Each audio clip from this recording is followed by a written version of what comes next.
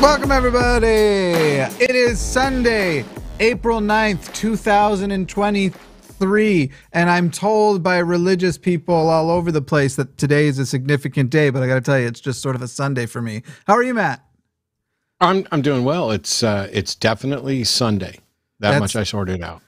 You know, I've thought about this a few times. I don't know if we've talked about it. I was so programmed, that's the wrong one. I was so programmed with Sunday being a routine that I feel like I still, even in adulthood, over a decade later, experience the sensation of Sunday, where you just sort of get the feel of like, today is Sunday. Your brain has something in it that differentiates Sunday. Yeah, that's right. That's right. And our most busy day on the line. And to that end, by the way, tonight on the line, if you go over to patreon.com/calltheline, you become a patron, you'll be able to join Matt Dillahunty and Aron Ra tonight in a Zoom call at 7 p.m. CST. That's roughly 4 hours from right now.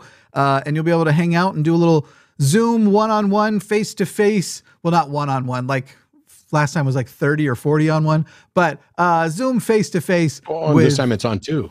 That's right. That's right. Yeah. Face-to-face with Matt and Aron. I'll be there a little bit at the very beginning, but probably won't distract from the festivities. You can do that again, patreon.com/calltheline. And by the way, more than ever, as we are laying out our goals for the next year or so, we are trying to become hyper-focused on making sure that there is a great value for those people who want to support on Patreon, not just directly as patrons, you get to do this, but also this sort of general increase of value from the channel. I did announce very late on Twitter last night, and I will admit I wasn't in a sober state when I did so. But you know, my bad. We are officially designating this weekend 1 year from now as the target weekend for LineCon, the first convention for the line. That also happens to be when there will be, well, it was your idea, so why don't you explain why the date is so great? Well, some people sent me some messages, and then I looked around, and it turns out that on April 8th, 2024, 1 year from yesterday, there will be a total solar eclipse, and Austin in the Hill Country will be one of the prime locations to view that total solar eclipse. And I was like, you know, we've been talking about working towards a community center. We've been talking about having some sort of convention get together. We'd love to give people an incentive. What better way to do it than, you know, American Atheist did this a number of years ago. And now you watch, now that we've announced it, for all I know, Nick Fish is going to message me and say, I was just getting ready to announce that next year's convention is going to be, but I don't know what weekend is Easter, and it's always Easter weekend there. But it made sense. It's a good opportunity to come down, hang out with those of us who are in the Austin area, and you get to see, you know, a total solar eclipse. However, we will say we can't guarantee a thing right now. This is literally, I had an idea. I mentioned it to Jimmy. Jimmy said, yes, we announced it. There's been no planning. And I know this is going to come as a shock to some of you, but Jimmy and I cannot control the weather, which means you could get all the way down here. And then instead of seeing an overcast, a total eclipse, you could just see clouds. Yes, that's true. Yeah, definitely. Take that into account. I'm working on that whole controlling the weather thing, but I can't find whatever technology Alex Jones is certain the government has. So yeah, for the moment, not. But it would be a very exciting thing. One of the things that's going to matter a lot to all of these goals would be that Patreon support. So patreon.com/calltheline if you want to be a part of how we are continuing to grow and expand. It's pretty impressive. We had a few meetings this week where I busted out a bunch of charts and was just basically like, y'all, this is going insane, and it's only going to get more so from here. So anyway, that's as much, I feel like, self-promotion that I feel like doing until the very end of the show. Don't forget, after the show at 5 o'clock, 2 hours from now, I'll be headed over to Aron Ra's channel to read the Book of Mormon with Aron and the people there. I'm pretty sure that's happening. Isn't Aron in whatever? Okay, anyway, we're going to start calls, and I'm going to verify that there is a show today. I think Aron's at AA. Aron is at the American Atheist Convention right now. I would be very surprised. I can't say for sure, but I would be very surprised. I feel like somebody would have said something to me, and maybe they did, but yeah, I don't see an event on his channel, so I think I'm wrong. I think we're not doing it. Anyway, let's just take calls. So actually, in that case, No hard stop tonight, and we'll probably take advantage of that. But yeah, let's go. Let's start with, well, who do you have a preference of? You can pick calls. I think I always do. I think I always steal the honor. I will do that. I'm going to happily start with Don in Georgia. Awesome. Pronouns are him and wants to. I'm confused, Don. First of all, welcome to the show. You're on the line with Matt and Jimmy, but the call screener message here says likes to speak to the hosts about an improvement in their methodology. And does their mean your methodology or our methodology? Thank you for having me on the show, Matt, Jimmy. I appreciate it. I've been a long time listener. I'm speaking about how you all deal with people that call in and want to push some sacred text, specifically the Bible, which is likely the most often that you deal with. What methodology do you think we have? Because I'm not aware of one. Well, I was a little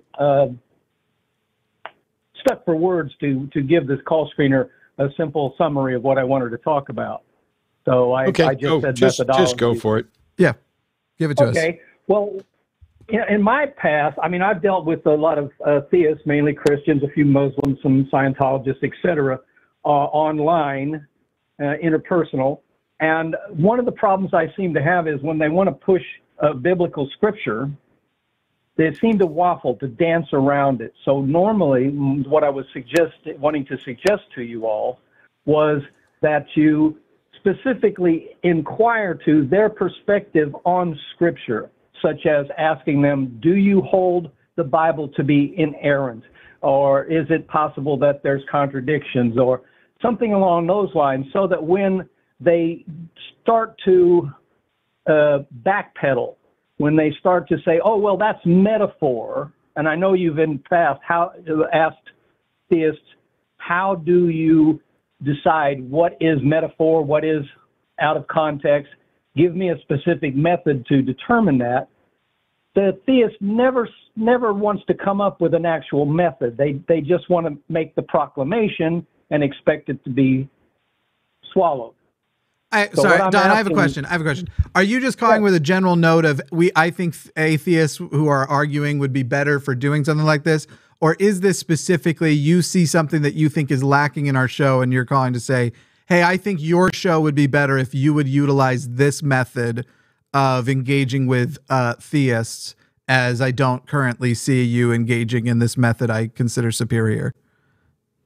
Well, I wouldn't say superior. I mean, I think you gentlemen are very, very knowledgeable. Matt he's got logical fallacies and scripture down almost by rote memory. I think it's just a suggestion that I think might resolve some of these problems, because, part of it is actually nailing a theist's foot to the floor. You have to basically hold them to account with their direct statements as to, I believe this or I don't believe that, which in most cases the both of you do. But I noticed that this was kind of lacking in how you approach this question. And several times I've seen Matt have to deal with a statement, well, this is true. Well, what about? And then Matt will respond, well, how do you know this? Or how can you validate that? And then they want to dodge and shift and dance to go backwards and say, oh, it's metaphor, or oh, you're taking it out of context, or something along those lines. And by asking them up front, what is your position on the Bible? Is it literal? Is it inerrant? Are there metaphors? Then they can't do that, which is something, like I said, I've done, and boy, they hate it. Okay, because it Matt, do you want us to engage it, or do you want to just say thanks for the note and open the line for somebody else? Well, my temptation, is to actually let's play this out, because quite frankly, if I thought it was remotely relevant whether they considered the Bible inerrant or not, I would ask the question. The fact is, the overwhelming majority of believers that we're likely to engage with don't consider the Bible to be inerrant except in its original form, and understand that there are definitely metaphors, and there's, picking out I think this verse is literal and I think this verse is metaphor is one of the most common things. And so if you were to ask them, do you think the Bible is inerrant? Even if they say yes, then the follow-up question is, okay, what about metaphor? Well, metaphor is irrelevant to whether or not it's inerrant. The fact that there's a metaphor in the book doesn't mean that it's become errant. So when it's relevant to the question, I would certainly ask them what they think about the Bible. But the fact of the matter is, the mere point of them, or the mere exercise of them saying, hey, here's this passage, what difference does it make what they think about other passages? They're talking about a particular passage, and it only matters what they think about that one. Whether they think Genesis 1 is inerrant has no bearing on what they think of Judges 11:1. I see. Well, I didn't add this to it when Jimmy asked me. Part of it is to expand and refine my own methodology for approaching this question with other people. So I appreciate, pardon me, I appreciate your input. If you don't mind, I have 2 small comments. Then I'd like to let you all go back to other callers. Yeah, sure, go ahead. Go for it. One is, Matt, you and I both have the similar service, except where you were in the Navy, I was in the Marines. That's not similar service. You should know that. No, we're both part of the Navy. You know, we don't count Marines. We just drove you guys around. Oh, we're going to go there, huh? Okay, well, we both served. Of course and we're going to go there. I mean, I don't see. I appreciate it. Thanks for your service. I don't. What'd you say? This is the weirdest call. Is what I said. Anyway, it's up there. Yeah, for sure. Well, thank you very much, gentlemen. I appreciate your time. Yeah, have a good one. Have a have a happy Zombie Jesus Day. Sure, thanks. I will do my best. I probably lost my cool last week too quickly when the person called in to say, use this metaphor instead of that metaphor. I probably could have just engaged and said, yeah, maybe not. I don't care. I'm going to use whatever metaphor comes to mind, because generally we're running off the cuff and it's basically improv half the time up here. Not improvising the truth, just what direction we take things. I am most impressed when I see good methods of engagement modeled and I watch a person do it and go, ooh, I'm going to tweak something I do. And I've done it in doing shows with Matt. I've done it in doing shows with Shannon and doing shows with Forrest. With everybody, all these people tweak it. I don't love when a person who isn't in the space calls in and goes, I think you should do it this way. Because my answer is inevitably going to be, though it comes off as somewhat arrogant and asshole-ish, go do a show, go do it, model it, show that it's better than what we're doing, and I guarantee you it's going to change how I do things. If you can model what's better, it will adjust how I do things. So I'm just going to leave it at that. And thank the caller for calling in. Yeah, I'm happy to have questions and comments and people, but it's like when somebody calls in and says, "Hey, as Don did," and I'm not faulting Don at all. Well, I see you guys, and when people do this, I think you should do that. Well, I need an example of a specific call. I've been doing this for 20 years. No two call. Well, all right. I was going to say two calls are exactly the same. Some calls are very similar, but most calls aren't as similar as people think. And so if somebody, I can't remember. I was sitting here while Don was talking. I was trying to think of the last time somebody called in to say, here's what the Bible says as the foundation of their point, where we would have cared whether or not they think the Bible is literal, and whether or not it would have mattered to change it. I can't even remember the last time somebody called in and said, here's what the Bible says. Usually it's further on in the discussion where they'll try to cite something. And in that case, it's them using a passage of the Bible as a foundation for why they believe something. And maybe it matters then. Maybe it doesn't. I don't know. Yeah, I mean, it'd probably be better to wait and say, because we divide these shows up into clips with individual calls, right? Yeah. It might be better to go in and find the clip of the individual call and send an email and say, hey, quickly, at timestamp 2 minutes and 22 seconds into this video, they asked this question, and you could say, I think your response was lacking. You could have gone this direction, or you could say, why didn't you ask this question? Because sometimes it may just be, hey, I'm on a roll and I have a specific point I'm driving to, and those extra distractions just get in the way. Sometimes it may be that I forgot. I'm not claiming that I'm always going to do it right or anything else like that. So yeah, no, yeah, I agree. By the way, so I've just sent a note to the call screener, Adam. If you call back in, you had an abortion related thing you wanted to talk about. If you call back in, even though our atheist lines are presently full, we have plenty of lines for theists. We like to give you priority. Please call in if you are a theist and you want to discuss the resurrection, whatever. We want to talk to you. If you're a person who is spiritual, if you're a person who is whatever, any type of religious, spiritual belief, we'd love to talk to you about it.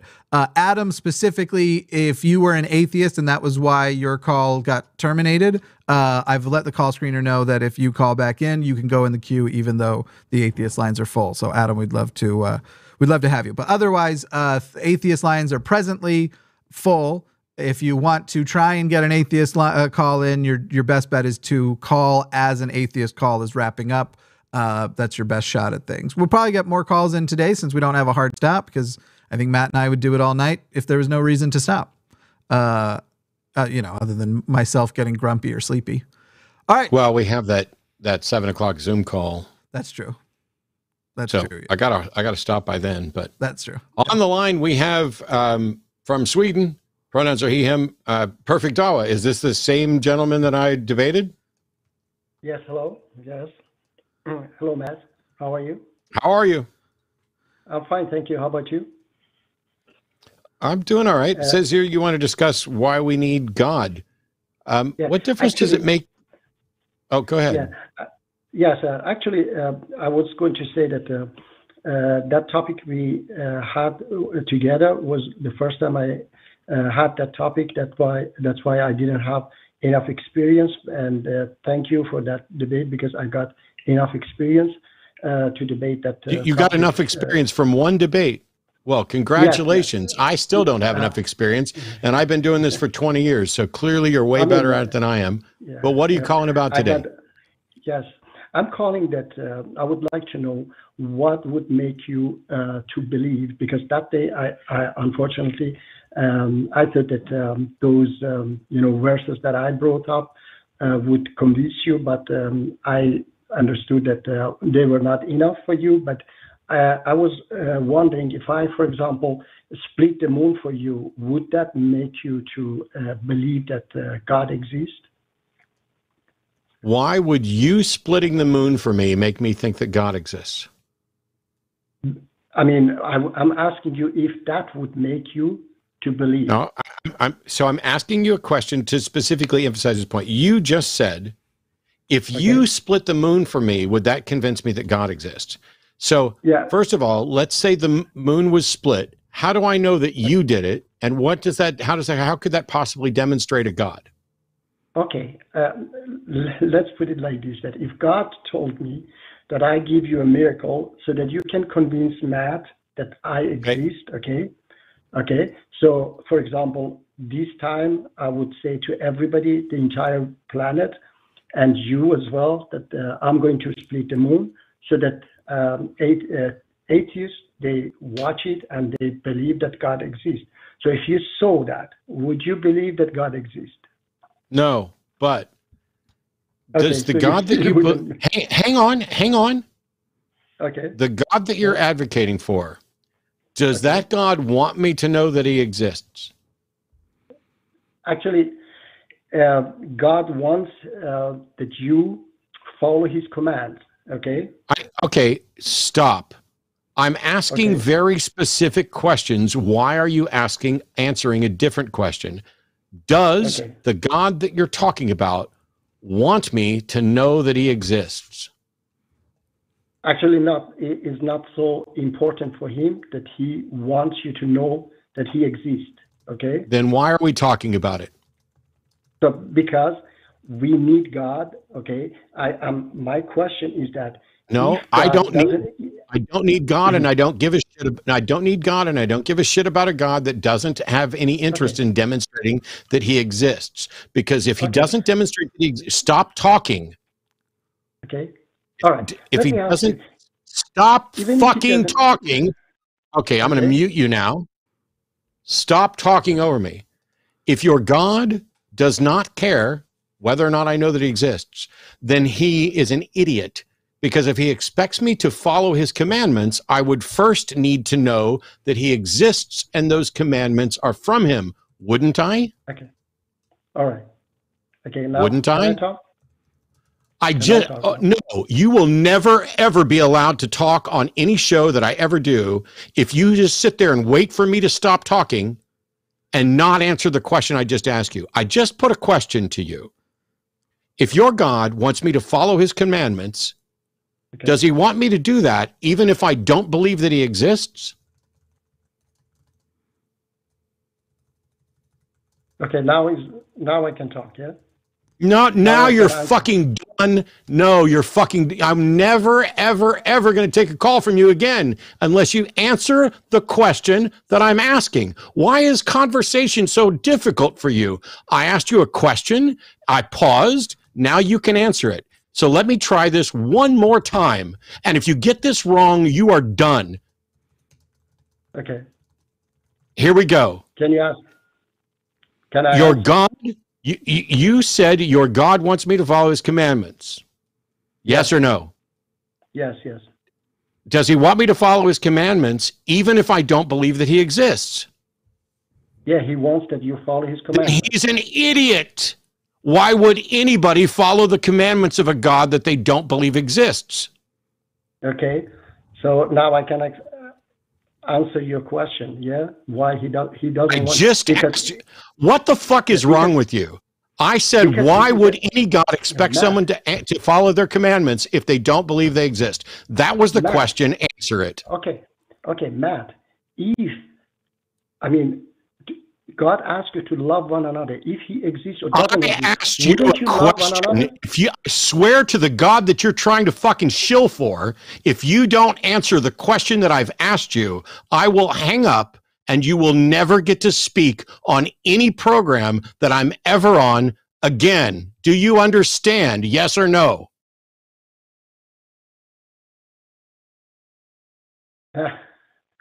You get very angry, Matt. I get very angry when you refuse to answer the question you're asked. I just said, do you understand? Yes or no? I understand very well. Yes, definitely. Cool. Then please, the question that we're asking is, I said, why would any God expect someone who doesn't believe they exist to follow their commandments? Because if you don't believe that God exists, then there is no authority and no reason to follow the commandments. Would you follow the commandments of a God that you don't believe exists? That's the question. Okay. Would you follow the commandments of a God that you do not believe exists? Yes or no? Okay. Can I answer your question, please? Yes or no? Okay, yes. If it is a nice commandment, if it is a good commandment, I don't care from where it comes. Okay, it's a good commandment. It will help me and it will solve our problems. Then I follow. It doesn't matter who sent this. It's a messenger. And you're not following a commandment. You're following. You are behaving consistent with an instruction you agree with. That's not a commandment. Okay. So if you don't believe that God exists, you will not love one another. You would not take care of orphans. You don't give charity because God doesn't exist. Or excuse me, no. I do those things, and I don't believe a God exists. Okay, so that's what my point is. That all he wants from you is these commands that you follow them. Be a good person, and Dawa, so stop. Okay, how do you know that that's what God wants from me? Okay, because has written in his commands. Okay, no. How do you know that he has commands that he has written? So, okay, I say for me, you know why I converted to? I'm a converted Muslim. Okay, I converted to Islam not because God exists, because of the commands, that I saw in Quran. How do you know that they are God's commands? So I say, look, for example, Gandhi, he wasn't the God. Okay. How do you know that they're God's commands? Okay, I said that. I say that it is okay because a person 1400 years ago couldn't have written. How do you know that they are God's commands? Because as I said, a person 1400 years ago couldn't have written that book. How do you know that they are God's commands? This is your last chance. I answered you because I told you no, that you people didn't. of thousands of Goodbye. Muslim apologists are the worst. I'm going to be debating a Muslim in 2 weeks in Dallas, Texas. I've been doing this for 20 years, and people like to laugh and joke at Ray Comfort and whoever else among the bottom of the barrel Christian apologists are absolutely terrible. They don't understand logic. They don't understand logical fallacies. They want to stick with their script. They don't answer the questions. But now that I've engaged with Muslim after Muslim after Muslim for months now, they are the worst. Yeah. They are the least intelligent, least understanding of fallacies. They have the least evidence. They are the most confused. It is absolutely embarrassing. Yeah, it is absolutely embarrassing how bad they are. Even amongst their so-called moderate group, they are as bad as like the young Earth. What we laugh at from young Earth creationists by default when they say things like by the way, the thing I was interested in, had he started engaging honestly, if he's allowed to ask a hypothetical question, I don't see why I can't give a hypothetical answer, which is yes. Let's say hypothetically, yes, if you split the moon, that would convert me, or at least it would convert other people, because for sure it would. Now what? You going to split it? What is the purpose of this hypothetical that isn't even a hypothetical because it won't happen? I already know the purpose of this, and this is the part that it isn't necessarily clear for people. What they want to do is say, even if I were to split the moon, these atheists still wouldn't believe. That's what they want to do. But they're too stupid to understand the flawed epistemology they're engaged with. If you were to say to me, God just sent me a message, and he is going to split the moon in half tomorrow at noon Central Time, and I will be standing right next to you when it happens. And then they came over, and at noon we walked out. Well, I don't know why you'd split the moon at noon. It's rarely up and visible, but on this day, we'll make sure that the moon's visible at noon, because that does happen on occasion. And they're standing right next to me, and at noon, the moon splits in two. Here's what I know. I know that I've seen, apparently, the moon split in two. And I know that someone said this was going to happen, and it was going to happen because of a God. However, how do I rule out alien technology that I don't know? How do I rule out some sort of power that this person has? How do I rule out 25,000 other things? And at the end of the day, if that scenario were to play out and you became convinced that God exists, you would have flawed epistemology. Because first of all, if there was a God who can split the moon, why does he need you to come tell me that's what he's going to do? Why does he need to split the moon at all? A God with power like that could very clearly, unequivocally come up with a proper test scenario that demonstrates his power immediately to anyone and everyone. Your hypothetical, as Jimmy pointed out, is stupid. It demonstrates the flawed epistemology that you theists already begin with. Your epistemology is so flawed that you accept bullshit claims about the supernatural, that zombie Jesus rose from the dead, that countless miracles that have nothing but a claim, and you think that that's sufficient to justify this. If you are a theist, your brain is broken, not in a mental illness way, in a flawed foundational way, where you have a flawed epistemology because you're willing to accept the supernatural under grounds that you can't. Perfect Dawa, who I already debated and posted a debate review about, is absolutely, first of all, he's a liberal Muslim. So you're not going to get him on the, oh, he doesn't think that Muhammad actually married a 6-year-old and consummated at 9. He doesn't think the moon was split in half, which really pisses me off that he decided to use that as an example. He is literally dumber than a sack of hammers when it comes to epistemology. He doesn't understand what should convince, which is why when I went down this road of saying, how do you know that these are the commands of God? He just talks about, this convinced me. And how could a man 1,400 years ago have known this stuff? You haven't demonstrated that Muhammad did know anything. What's happened here is that science discovered stuff and you guys go back and find a way to fit it in. Meanwhile, the Quran is absolute garbage and is wrong about countless things. Is it better than the Bible in some areas? Sure. But you know what's not? Muslim epistemology is horribly flawed. They don't know a thing. And Christians are maybe barely better, and Mormons are probably worse than both of them. Nah, it depends. Come on, Joseph Smith made this shit up just within living memory. Yeah, of course. But it's argument. Actually, engaging in an argument, I would find more intellectually challenging with a lot of Mormons than certainly Perfect Dawa. Yeah, Mormons. Every Mormon I've engaged in an argument with, they just give up. And smile testimony and say, yes, well, that was a nice talk. Thank you. Yeah. Yeah, that's true. But, you know, in the case of Perfect Dawa, he does not understand what should convince, which is why he's convinced. And this is the thing that I find is so sad. I keep running across these individuals.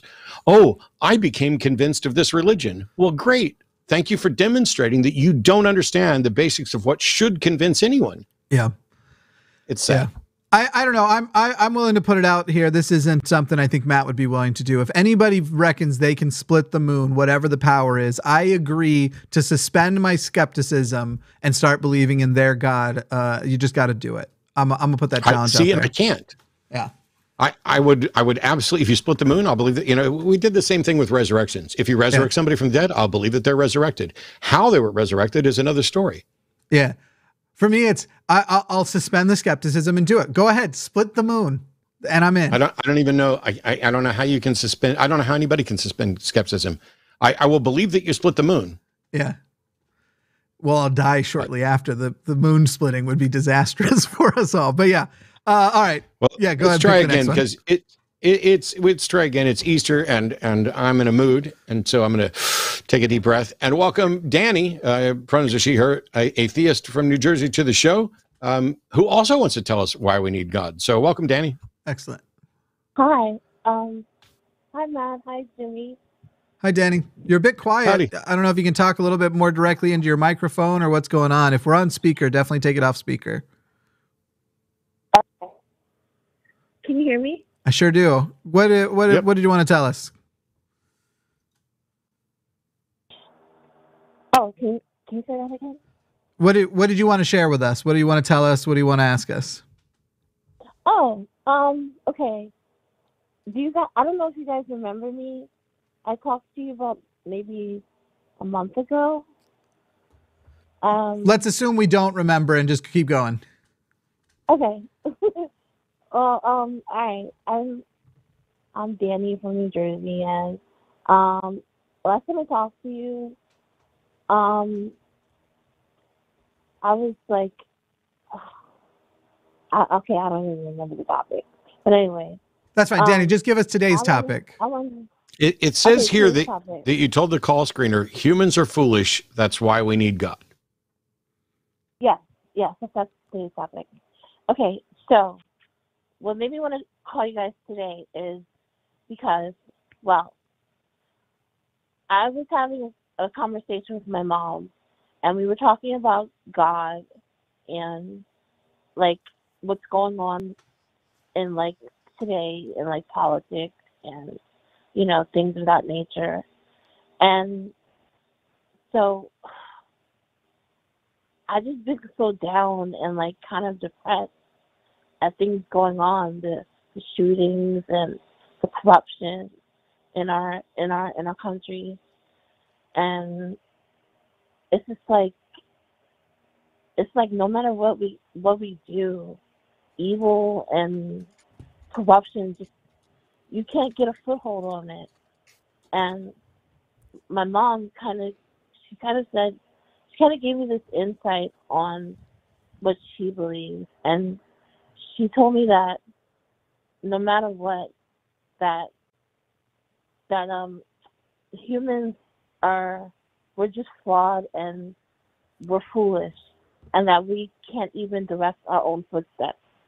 That's like a scripture in the Bible or something, and that our only hope is to wait for Jesus to come back and the new resurrection and Okay, How so does that Danny, help? yeah, Danny, let me see if I can summarize what you're saying here, because you're kind of, and if we can try and be a little bit quicker and more concise on it's sort of dragging out here, but what you're seeming to say is there's so much evil in the world that we never seem to be able to overcome. Every time it looks like things are getting better, something happens, it looks like things get worse, and that our only hope is a God who is higher than all of that evil, but who is doing nothing to stop that evil. Is that accurate? Yeah. Okay. Yeah. I have questions. Well, Yeah, go on. I mean, like, Well, how much of that evil comes from religion? How much of the evil comes from religion? a lot. How much of it comes from religious people? A lot. What's God done to stop either one of those? As far as I can tell, not much. What's God done to Nothing. stop any evil ever in the history of the world? As far as I can tell, nothing. Yeah. And so so God clearly isn't doing anything to help. And so what your mom's saying is that we need to wait on Jesus. Haven't plenty of people been waiting on Jesus for thousands of years now? Yeah. What good did that do? Nothing. But she Yeah, says that so- like we're in the last days of Yeah, we're in the last days. We've been in the last days since the first days. That's a common trope in religion. It's the last days. It's the last days. It's the last days. My mom thinks we've been in the last days. The generation before that did. The generation before that did. Okay, this is what's happening. Religious people look at the world and they throw up their hands and say, well, we're just screwed. We're just going to have to keep waiting for Jesus, and he's coming back any day. Some of us would rather stop throwing up our hands and work to actually fix the world and make it better. Yeah. I have no use for religion at all. I mean, that's what I want to do. I'm active in voting. I volunteer. I try to do my best to be a good person. And Yep. Even though I'm flawed, but my mom always tells me that it's not even worth it. Your mom's wrong. And Yeah, definitely. I get it's very distressing and depressing. And Yeah. it just makes me feel like maybe I'm wrong. I don't know. I mean, last time I talked to you, guys, I told you I was a deist, but Jimmy said I was a theist. I'm not sure why. I don't remember, but if we had the conversation and I asked you whether you believe in a God or not, and you said you do believe in a God, I would have said you're a theist. If you said that I don't believe in a God, but I'm open to the possibility that it could be, then you're an atheist. If you don't hold the active position of believing in a God, that's most likely the conversation that happened. I actually am not even clear, because of how quiet your voice is, whether or not you said I called you a theist or an atheist last time. No, deist. A deist is what I called you last time? Yeah. Yes, deist is a type of theist. I call myself a deist. Okay. Oh, so it doesn't matter? So if you called yourself a deist and then I said you're a theist and that you aren't a deist, it was because you presented in some way a way that God cares about our planet at all, is anything but indifferent.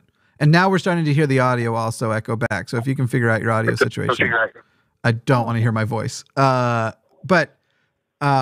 think I vaguely remember that was the case, that your idea of a God that you were calling yourself deistic for still might care about the planet in some way, that he doesn't meet the planet with indifference, that we're not just sort of something in its creation.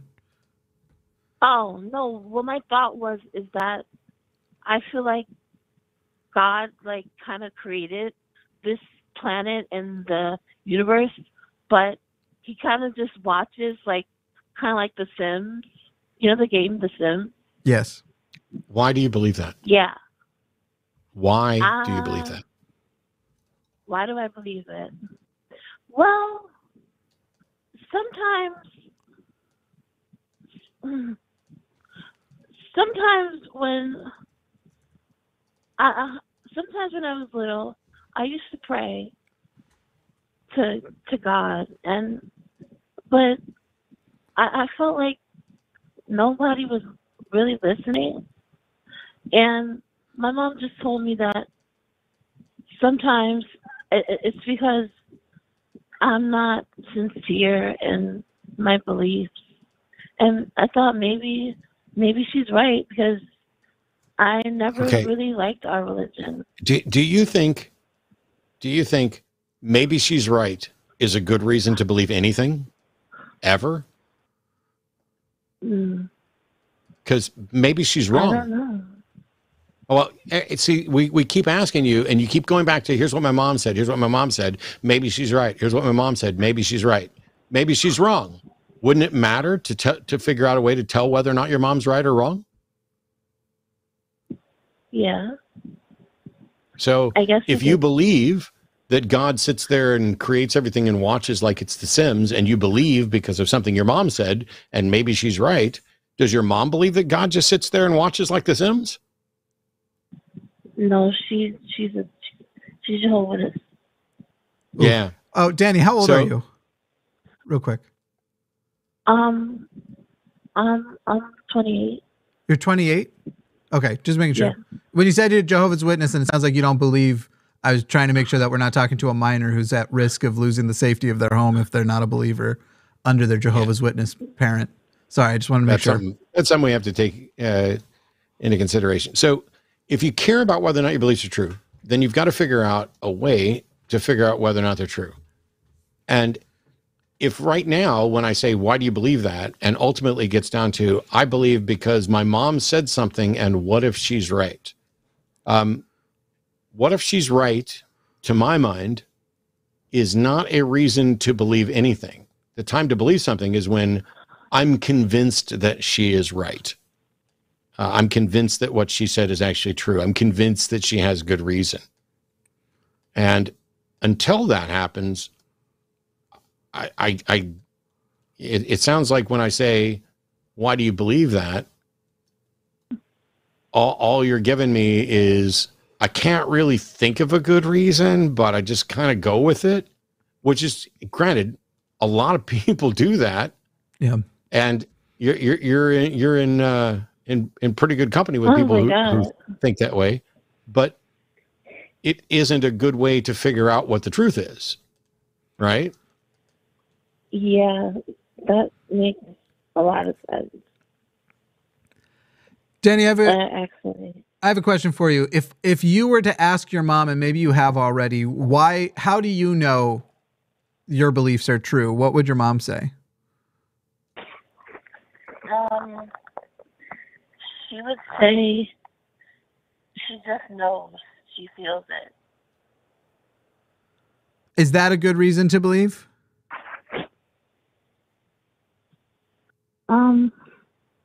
I wouldn't know because I've never felt it. Yeah. So I assume you've interacted with other people. You are aware that lots of people claim that reasoning, right? So that Mormons say, I just know because I feel it. All types of Christians say it, that default of, I have a feeling it's true, is common. Are you aware of that already? Yeah. So you need something more than I feel it, because clearly if feeling is the basis, some people might be right, but other people are wrong with the feeling. At minimum, the feeling isn't telling the people who are actually right and not telling the people who are wrong. So there has to be something more than just the feeling. Otherwise, you can justify any religion. Do you follow me? Yeah. So if your mother can't give a better reason than I feel it, when you already know and acknowledge that that's not a good reason to believe by itself, until she gives you a good reason to believe that is exclusive, that does play out, any of the things that she's telling you are on that same basis of, well, you just don't know because you haven't had the same feeling I've had, and maybe that's your fault, which, by the way, Jehovah's Witnesses are considered by most who don't have a biased interest a cult, and that is a type of shaming your cult, basically your congregation, into taking any lack of affirmation and turning it into a quality flaw of the person themselves. So, for example, I had this growing up Mormon, and my brother did, because we both got blessings of healings. We both deal with medical issues. We got these blessings of healings that never came true, that all the things they said we would do and going on missions and all this stuff couldn't happen because of those blessings. And rather than even entertain that maybe the patriarch who gave us those blessings or the other member of the priesthood who gave us those blessings was wrong to say that, wasn't inspired by God, or that something else was afoot, it all turned into, well, what did you not do to make that blessing come true? How did you fail to meet the blessing? And that's why you didn't get healed. It's this type of evidence where it's, if you agree with me, you feel sufficiently validated. But if you disagree with me, we're just going to shame you and make you feel like there's something wrong with you. There's nothing true in the world that has to operate that way. If something is true, you can demonstrate the truth of it without having to invoke, and if you don't agree with this, you should be ashamed of yourself, or you should be aware that you're the problem, or whatever else. You can do it completely independent of it. And your mother's simply not doing that with you. Your mother is fooled by the indoctrination that she's received. I don't know her history, but I know how intense the Jehovah's Witnesses are, and is trying to outgroup you, her daughter, for not feeling the same way. If you can ever, let her, I think we may have even said this last time you called. If you are hiding from her that the show exists, that's all fine and everything. If she is aware of this show and knows what kinds of stuff we do on here, I'd love to talk directly to your mother and ask why she believes, and see if there's any rational reason to even be remotely worried that she is correct, when in fact she belongs to a charismatic type of cult Christianity, which is uniquely terrible in its method of truth establishment, much worse than other Christian religions, and it depends entirely upon keeping their congregation uneducated and away from secular sources of contradiction, because they are so bad. Yeah, that's the reason why I never became, became baptized as a Jehovah's Witness, because it always left a bad taste in my mouth how they treated my uncle after he left the faith. Yep. He was just basically shunned. Yeah. Danny, it's good you weren't baptized, because probably the reason you haven't been shunned is the fact that you were never officially a member. Just so you know, it's probably a good thing you didn't get baptized. Otherwise, you wouldn't even have access to your mother. And keep in mind, I'm not trying to turn you against your mother generally, but that is a system your mother affirms. That is a system your mother participates in. And that's super sad. There's an organization and a website, recoveringfromreligion.org. And it doesn't matter if you think you're on your way out, or if you want to be out, or whatever the case is. It's genuinely just an opportunity to talk to people when you are having struggles with religious things. I would recommend contacting recoveringfromreligion.org. Let them know what you're going through. They're going to have people who are more experts in dealing with Jehovah's Witnesses than either myself or Jimmy are. But it sounds like you've been struggling with a lot of this for a long time, and you are a I'm not remotely trying to be insulting, but you are displaying some characteristics that I see in people who were raised in particularly authoritarian households, to where, oh, I don't know enough about this. I don't have a good reason to necessarily believe. I've got questions and I'm struggling with it. But my mom said, my dad said, my pastor said, all these people who would be in a position of authority over you, they're not to be questioned. And, you know, hey, it seems to work for them, and they've got a whole church full of people, and they can't all be wrong, can they? And the answer is yes, they absolutely can all be wrong.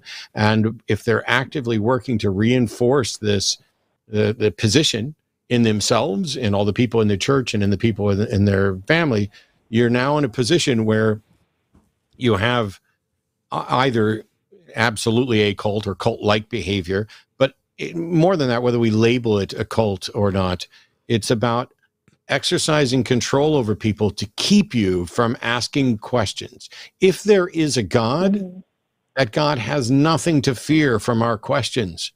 Yeah. As a matter of fact, if there's a God that cares about us and wants us to know he exists, he should welcome questions. If I was saying, hey, I have an important gift for every single human, but I'm not willing to take any questions on it. I'm not willing to show up and interact with anybody. I'm going to stop showing up on the show, or never show up on any show. Let Jimmy talk about me, find somebody else to talk about me. It's always secondhand information about these God claims. It's always, well, you know, we're just flawed human beings and we're doing our best and we got to wait because Jesus is coming back, or whatever. This structure is specifically designed to keep you from becoming the independent thinker that you want to be. Yeah. And every time your brain says, that doesn't sit well with me, that doesn't seem right to me, that doesn't feel good to me, and you genuinely seek what the correct answer is, and you talk to those people, do they give you an evidence-based sound reason, or do they make it about whether or not you are good enough, you are walking the walk, you have surrendered, you have come out from behind your worship of your intellect, you need to come out and do this? All of these things, with people telling you what they think about God, when God won't spend 1 second telling you what he thinks about anything, including you. I've tried actually talking to the elders about my concerns and like my questions about the religion, and they treated me like I was being rebellious. Yeah, that's what they do. I mean, that's what they're there to do. They aren't there to engage you. They are there as a group of people who are meant to bring the rest of the church to submission. And you weren't submitting, which is the ultimate offense in the Jehovah's Witness religion. I add a resource onto what Matt just said. I also recommend you check out Owen Morgan's channel if you want to just keep watching the specifics about what is so wrong with Jehovah's Witnesses and what specifically with the religion that you're exposed to they get so wrong. Okay. Yeah.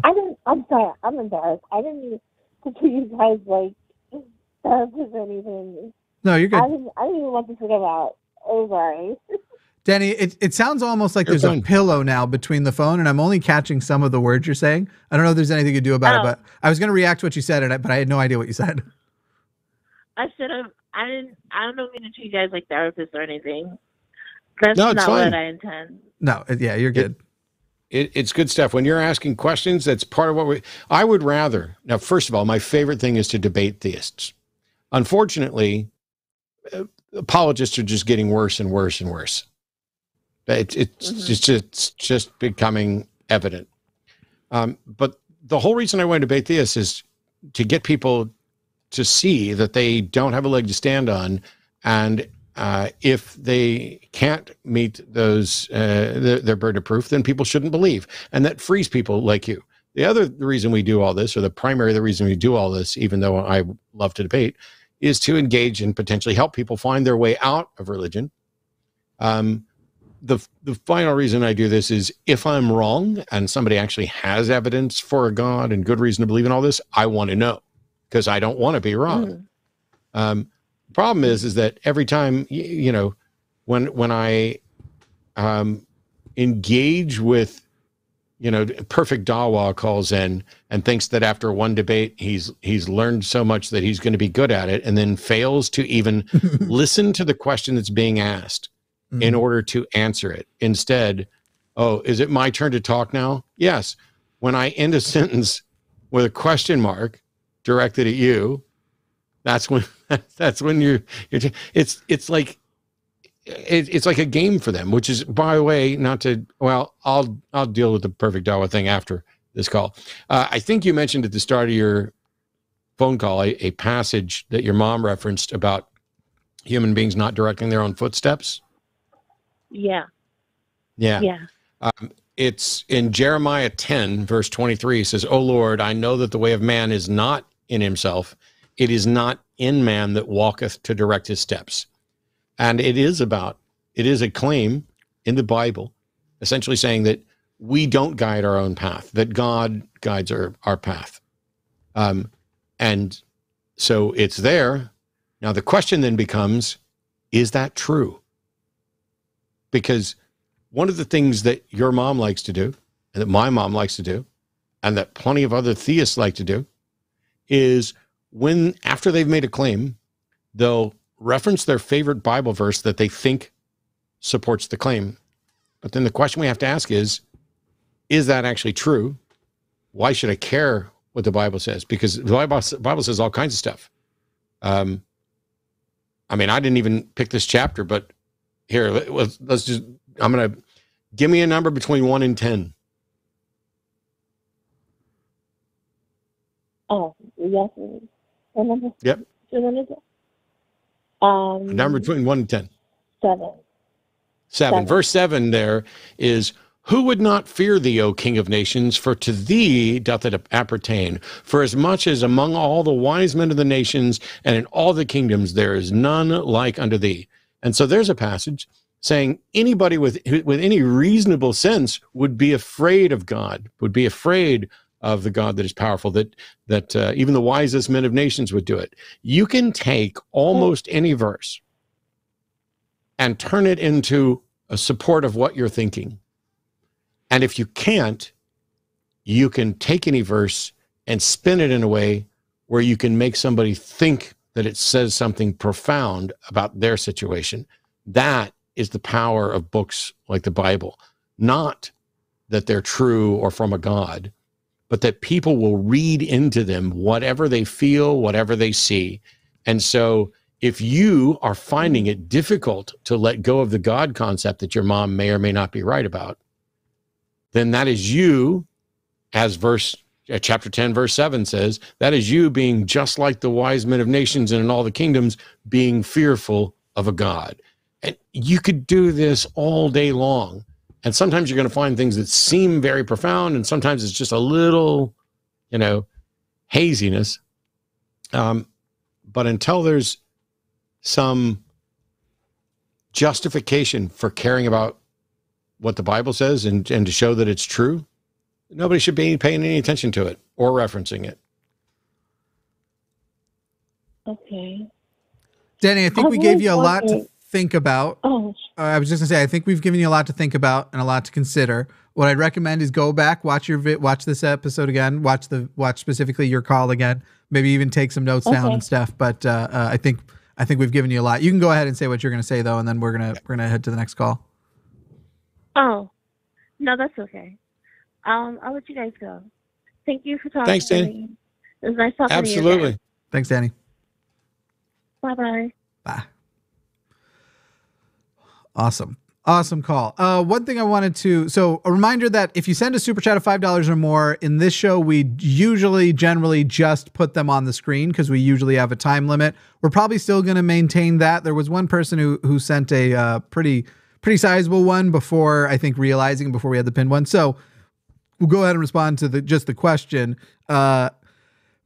I'm just going to give it to you. How to best approach an atheist libertarian who adopts Christian ideology, i.e. anti-LGBT, anti-trans, etc. etc. Sorry. What do you think on that, Matt?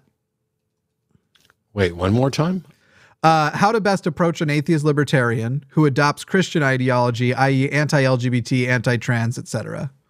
Seems to be socially conservative while claiming to be a libertarian, which actually should be antithetical to libertarianism. So first of all, I challenge that he's even a libertarian in the first place, even though I don't find libertarian to be a reasonable position. Wouldn't. There's not really... I'm not a libertarian, and I fight with libertarians all the time. Libertarians are the ones that put cannibalism in their platform one time because they care more about the concept of freedom than the actual applications of freedom. It doesn't matter to me whether they're libertarian. If there's somebody if they're saying I'm opposed to LGBT stuff, but I'm going to use a religion that I don't believe in to prop that up, they're arguing dishonestly from the get-go. They don't think anything else about that religion is true. They're just using it as a scapegoat so they don't have to own the fact that they want to be bigoted. I'd say, hey, you know, look, if you don't like queer folk, just say that, you know. But if you're just going to cherry pick from a religion that you don't ascribe to because it's convenient, okay, cool. Hey, you're an atheist. What's your reason for opposing abortion? Oh, because I think it goes against God. Okay. I think I'd still spend some time on the hypocrisy of a concept of libertarianism with personal freedom. The idea that you are socially liberal but fiscally conservative and you're trying to minimize government, whatever. Again, I don't agree with, I'm a socialist. I couldn't be less libertarian, but I'd still be challenging on the point of hypocrisy. In what way can you say you advocate for personal freedom if you are anti-queer, if you are anti-trans? How is that libertarian of you? Because that is directly but at the end of the day with them. All you do in that case is get them to admit, okay, I'm not a libertarian, but they still have the shitty view that they had before. And all I care about is the shitty view that they have. I don't care whether they call themselves or think they're a libertarian or not. It's like Perfect Dawa from earlier is a liberal Muslim that disregards a lot of what Muslim scholars have to do. By the way, also, he's very keen on getting somebody multiple times during the debate. He was like, come watch me on my live stream after the debate. Come watch me on my live stream after the debate. Come watch. I don't ever do that. And yet that's the other thing about the Muslim apologists in particular. They want to ride people's coattails and they want to get in and get this. I wouldn't have been long until he would have advocated for somebody to come watch his stream, which whatever. But if you say you're anti-gay, I don't care if you say I'm a libertarian, I'm anti-gay, I'm not a libertarian, I'm anti-gay. It's no longer the libertarian portion that matters to me. Now, maybe getting, if somebody's like hardcore, like I'm a libertarian and libertarians believe this, showing them that they're hypocritical, there's value in that. That's what I was going to say. I think there's a lot of value in forcing a person to address because I think Hannah was the chatter. Hannah's asking about a person in her personal life, not necessarily somebody. I'm not saying you're implying that this is the case for you, but we debate for a living in front of people. We're thinking about the audience. When I'm debating somebody one-on-one and I'm thinking about the person, I'm thinking about what I can make them take with them and is going to fester in their brain. I'm no longer doing it for an audience, but I know I'm not going to change their mind in the moment or whatever else. I know that to that end, it's useless. And I think having a person confront their hypocrisy is good. Wouldn't it only matter if they prioritize their libertarianism? Yeah, I guess like you'd have to find that out. If you show that somebody's in conflict, if you show the two positions somebody has in conflict, how do you know which one they're going to give up? I get it. I think when you're having them address their hypocrisy, someone who says they're a libertarian, having them acknowledge actually personal freedom doesn't matter to me as their hypocrisy. Yeah, I do. I suspect that's going to be useful conceptually, even if they're going to in the moment defensively just back off of the label. I would hope so. Yeah. I tend to target as my priority the thing that is the problem. And maybe strategically, if you knew someone cared more about, I'm a libertarian and this is it, maybe showing them the hypocrisy is the best way to get them to change their mind on that. Maybe I've run up against people who their primary bigotry that they're looking for a way to justify it. Like they're anti-gay Christian. And so they're going to point to the Bible. And pointing out that they cherry pick from the Bible doesn't have any impact on whether or not they're anti-gay. It's never, in my experience, changed anybody's mind on that, because they're going to prioritize, actually, they'll prioritize both of them and just ignore the contradiction. I'll probably end up pissing off the libertarian anyway, because as soon as I meet a libertarian, I tend to say something like, I get it. You've been able to accomplish some amount of self-satisfaction in life that you would now like to set up a system which maintains the suffering of others so that your contentness isn't threatened. Because that's my summary of libertarianism. Fuck you, most of you libertarians. My summarization of libertarianism is fuck you, or as I got mine, fuck you if you can't get yours. Yeah. Similar. Cool. Awesome. I got the next call. Reminder that Super Chat's on the screen. Yep, here we go. We've got Carpe Diem in Colorado, who wants to talk a little bit about moral obligation versus virtue. So, welcome. Hi, it's a pleasure to speak with you guys. So someone wise once said that within secular morality, people have the right, if not the obligation, to make the system better, right? And I'm taking that from your superiority of secular morality lecture. I watched it before calling you guys today because I wanted to have it fresh in my mind. I agree with you in almost everything you said in that debate, not debate, that lecture, particularly because it's not just about how it works, but why it's better, and I love that. With that in mind, I kind of want to parse this notion of the difference between the things that you should do and it would be nice if you did it versus the things that's like you expected to do this ones you have to do, right? And I just want to hear from you guys, how do you draw that line within the secular morality system? Hey, Carpe, you subscribe to? Carpe, what was different about the beginning of your call to now that now it sounds like you've thrown the phone into a tunnel and it's raining? What's going on? I don't know, but I can try to change something. Hold on. Yeah, are we on speakerphone? No, you weren't, but is this better? This is much better. Yeah. All right, great. Let's just start over. Carpe Diem in Colorado, you are on the line. What do you want to ask us? Okay, so I'm not going to repeat everything you just said, but you should, because I heard nothing. But go ahead. Okay, my bad, Jimmy. All right, so what I said is I just rewatched Matt's The Superiority of Secular Morality lecture because I wanted to have it fresh in my mind, and I absolutely love everything he said there. Not just because he explains how it works, but because he also talks about why it's better, and I love that, and we're in agreement in all of that. But something that he said there was it's the right, if not the obligation, and that key word there is going to be important for us, of people within that system to make the system better, right? And to continue working to make that's the case. And that's one of the first things he mentioned is better about secular morality, and I agree. So with that in mind, I kind of want to parse the difference for you, and I want to hear from you guys first before, so I don't misrepresent your current position, because that lecture was a long time ago. How do you parse the difference between what you have to do, what we are expected to do, and what it's like, oh, that would be nice if you did that, right? So this notion of obligation versus virtue, how do you draw the line? How do you make decisions about whether you should versus you must, if that makes sense? So for me, let me give an example, because I can describe the difference between a moral duty and a moral virtue. If there's a kid standing out in the middle of the road and there's a bus heading towards that kid, if I can save that kid with no risk to myself at all, then I think I have a moral obligation to do so. Other people might disagree, but I would say that failing to act in that circumstance would put me on the wrong side of any moral valuation if there's no risk to me. If there is, in fact, risk to me, then whether or not I save that kid is a moral virtue, because there's a potential risk to me that's non-trivial that changes that situation from, if you fail to act, you are essentially a moral monster. You have contributed to that outcome by your failure to act. Whereas in the other circumstance, your failure to act had justification.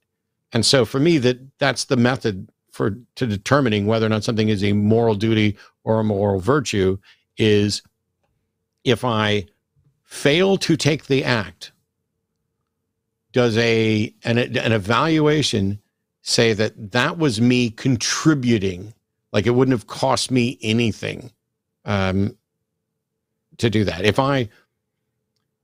If I donate to cancer research, that's a moral virtue. If I fail to donate to cancer research, does that mean I'm immoral? And what if I only donate $100 versus $1,000? So the process of identifying whether something's a moral duty or a moral virtue, I don't know that I can describe a rock solid process for any given scenario. But the primary factors are what's the risk to the individual for not taking for taking the action that would justify not taking it. If, for example, that same kid gets hit by a bus and I could have rescued the kid with no risk to me, but I didn't know, or I didn't notice, or I was on my phone and distracted and I didn't see it, then clearly I haven't, done anything immoral. It has to be a conscious decision on my part to either act or not act, and then an evaluation of the consequences of that action with respect to the risk for me. And there's going to be some incredibly muddy, murky things, because what if there's probably no risk to me? Like, what if there's probably time for me to help that kid avoid the bus, but I'm not sure, or my brain freezes and I'm like, oh my God, what do I do? Until all of a sudden there's not enough time. Was that immoral? No, because what we're evaluating is the motivation. And if the motivation is such that there was no risk to me, I was aware of it, I could have taken action and opted not to take action, then I would be violating a moral duty. And that's probably, I realize that's not like a method or how-to guide to really tell the difference between the two of them, because it's just so situational. Can I respond to some of what you said there? I want to, and I want to hear from Jimmy if that's possible too. But it'd be a lot if he goes next. So Matt, I feel like, first of all, I just want to say, like, I respect your opinion, and I feel like that lecture was so well put together.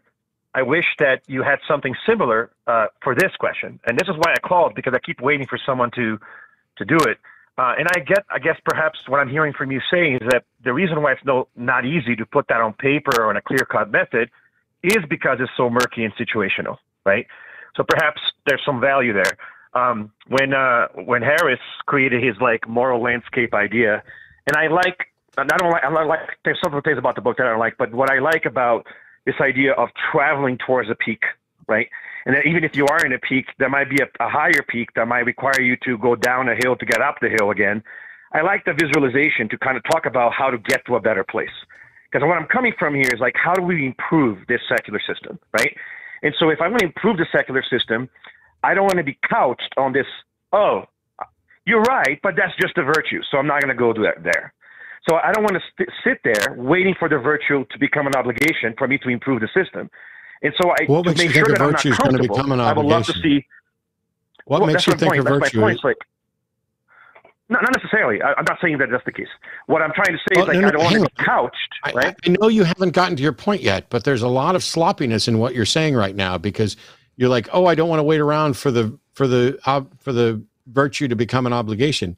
And I don't see any indication that a virtue necessarily is ever going to become an obligation. So if you're sitting around waiting for that, but also the thing that you list as a virtue, you're like, oh, that's a good thing. I don't want to wait for it to become an obligation. Okay, are you going to start mandating that people donate certain portion of their income to cancer research? Because that's the only other option for that particular virtue. Right. So that's where it gets interesting. And I guess I agree with you that my language was sloppy. Would you agree with me that as we continue to reflect on what's good and what's bad, and how should we improve our moral systems, we so often look back and say, like, yeah, at the time nobody thought that was an obligation, but now we expect that of people. And, so like, it's a presentism kind of thing where you look back and you say, like, no, they should have thought that this is an obligation. They were wrong, right? Can we just get to what you think we're not doing that we're supposed to be doing? Well, honestly, the reason I'm calling is because, truthfully, I want your wisdom. My suggestion, I have ideas, but I don't know how to parse the difference between a moral virtue and an obligation in a way that's very clear. Based on this idea that if my goal is some sort of utilitarian reduction of suffering or increasing well-being, maybe there's some deontology of like looking at some rights, but I would say that those rights are rights because I want to reduce suffering, whatever. I think Matt would agree there if I understand him correctly. But I think my point is basically this. If I always want to make the world a better place, and I know that taking this step is going uphill, why shouldn't I take that step? Why is it just a virtue? If it's going to make the world better, why shouldn't I do it? Because there's risk to you. Because there's a cost to you. And how do you compute how much personal cost, how much personal autonomy is more valuable than going up that hill? Where did autonomy enter this? Well, I'm just saying, like, whatever the value is that... Carpe diem. How much of your income are you currently donating to cancer research, and what percentage of your income should you be donating to cancer research? Well, I have cancer, but that's a separate story. But that's not I don't currently have income. Okay, so you don't have any income. Have you ever had income? Yeah, I was a teacher for many years. I recently stopped teaching because of my health. When you had income, what percentage of your income did you donate to cancer research? So the way I went, like I said, I have ideas. The way I go about it is something similar to what I heard you say before. I will prioritize by empathy those which are closest to my circle, and then expand that empathy slowly, and through discussion and little by little trying to make decisions about how can I more. Well, I'm trying to answer your question. I promise. So no, you're not. In the past, no. In the past, I did not donate money to cancer research. Okay, hold on. I did not donate money to cancer research because I had other causes that were closer to my circle. It's not an answer. Okay, stop answering questions I didn't fucking ask. Okay. I said I'm didn't leading donate money to a to cancer point research. to answer your question and address your concern. In the past, what percentage of your income did you donate to cancer research? None. What percentage do you think you should have donated to cancer research? I'm not sure. I'm not sure either. That's the point. You were trying to address how we get to these things are virtuous. These would make a better world. How does one determine how much one puts towards cancer research? And by the way, if we're putting money towards cancer research, how much should we put towards pancreatic cancer versus how much we should put towards testicular cancer? And how much of that money would have been better spent going to breast cancer? How much of it would have been better going to something like diabetes research? How much of it would have gone to something like this? These are questions that you cannot fucking answer. That's the point. You called in and you went through your diatribe on, I really would like for us to get to a point where we're doing good, where the things that we would normally label as morally virtuous feel more like moral duties to us. And that's understandable, but there is no answer to your question. That was why I was asking those questions. It is up to the individual to determine how they're going to disperse their income and all of their resources and what they're going to spend it on. Now, I'm genuinely sorry that you're currently without income and cancer. I wasn't trying to be, and have cancer. I'm not trying to be glib about that at all. I'm just saying that if we're trying to figure out how to tell the difference between a moral duty and a moral virtue, a good chunk of it is if somebody said, hey, your mom just failed to donate to cancer research, would you go, God, she's awful? If your mom failed to help a kid that was getting ready to hit by a bus when she could have, you have a different evaluation of that, don't you? Yes, and I guess I'll think about it. I'll re-listen to the call and I'll think about how to phrase my question better. Perhaps I'll call back and think about it. And like I said, I would love to hear from Jamie too. The best question I can ask right now is basically this, right? We all are limited on our resources or time, right? And how much we spend on what. For me, and I think I heard you say something similar before. It has to do with the circle of empathy, right? Like I will invest more on the things which are closer to me, and then expand that carefully and after discussion to try to make decisions about how to best spend my limited time. But I wonder if there isn't a process similar to the one you've described to decide what's just and what's not just in terms of increasing well-being that we can apply here to parse those decisions. So as a skeptic, I'm trying to decide, is there a process that we can engage in to go up those hills little by little as a society? And how do we decide which hills to prioritize? And how does that process look like? Should we be having a conversation? That's kind of what I'm getting at. Does that make sense? It sounds to me like you're looking for an absolute and objective moral solution to every moral question. Congratulations. Yeah, I mean, it just sounds like you're looking for an objective process because you see us not doing something that we're actually doing. I agree that we should have less barriers in the way, but all of society and government and politics and all of this is an attempt at what you're doing, is to say, hey, so-and-so has identified this problem. Let's talk about how we solve it. And then you get the people out there who deny that that problem even exists, even when it hits you over the head. They're called Republicans.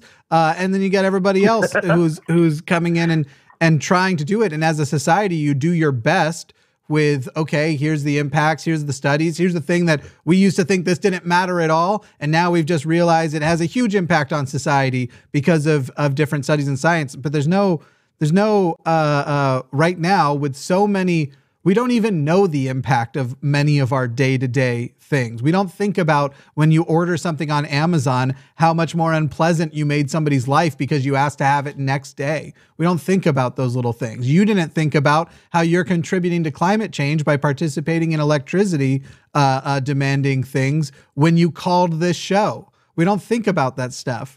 It's just we go about living our lives, and with anything that doesn't present itself as obviously a problem, we just tend to ignore until somebody raises our consciousness about it. So you're asking for an objective system. Even if we came in and go, here's the perfect objective system to evaluate, we don't even know what things to put into that system. We know some, but we don't know which things definitely need to be. So what I'm hearing from you, Jamie, is that you basically our wisdom is limited by our intelligence here. We don't have a lot of information to even compute the decision, even if we had such a system. And I kind of agree with that. And the democratic process ends up pulling us in different directions, perhaps not the best direction, right? So maybe climate change is the thing we should all be pouring our thing to before we all die. Who knows? I get what you guys are coming from. I guess, yes, I am looking for some sort of objective way to assess when it's time to turn a virtue into an obligation, right?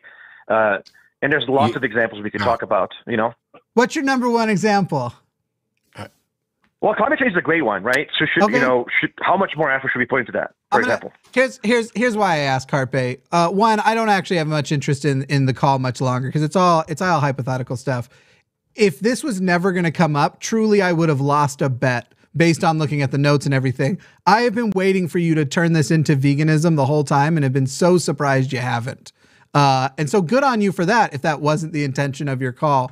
But is there any other remaining question or something we can briefly answer and then move on with the show? No, I would rather you guys do the amazing work you just did with Danny. So I think I'll think about it and how I can ask questions better and call you guys back when it's not a Sunday show.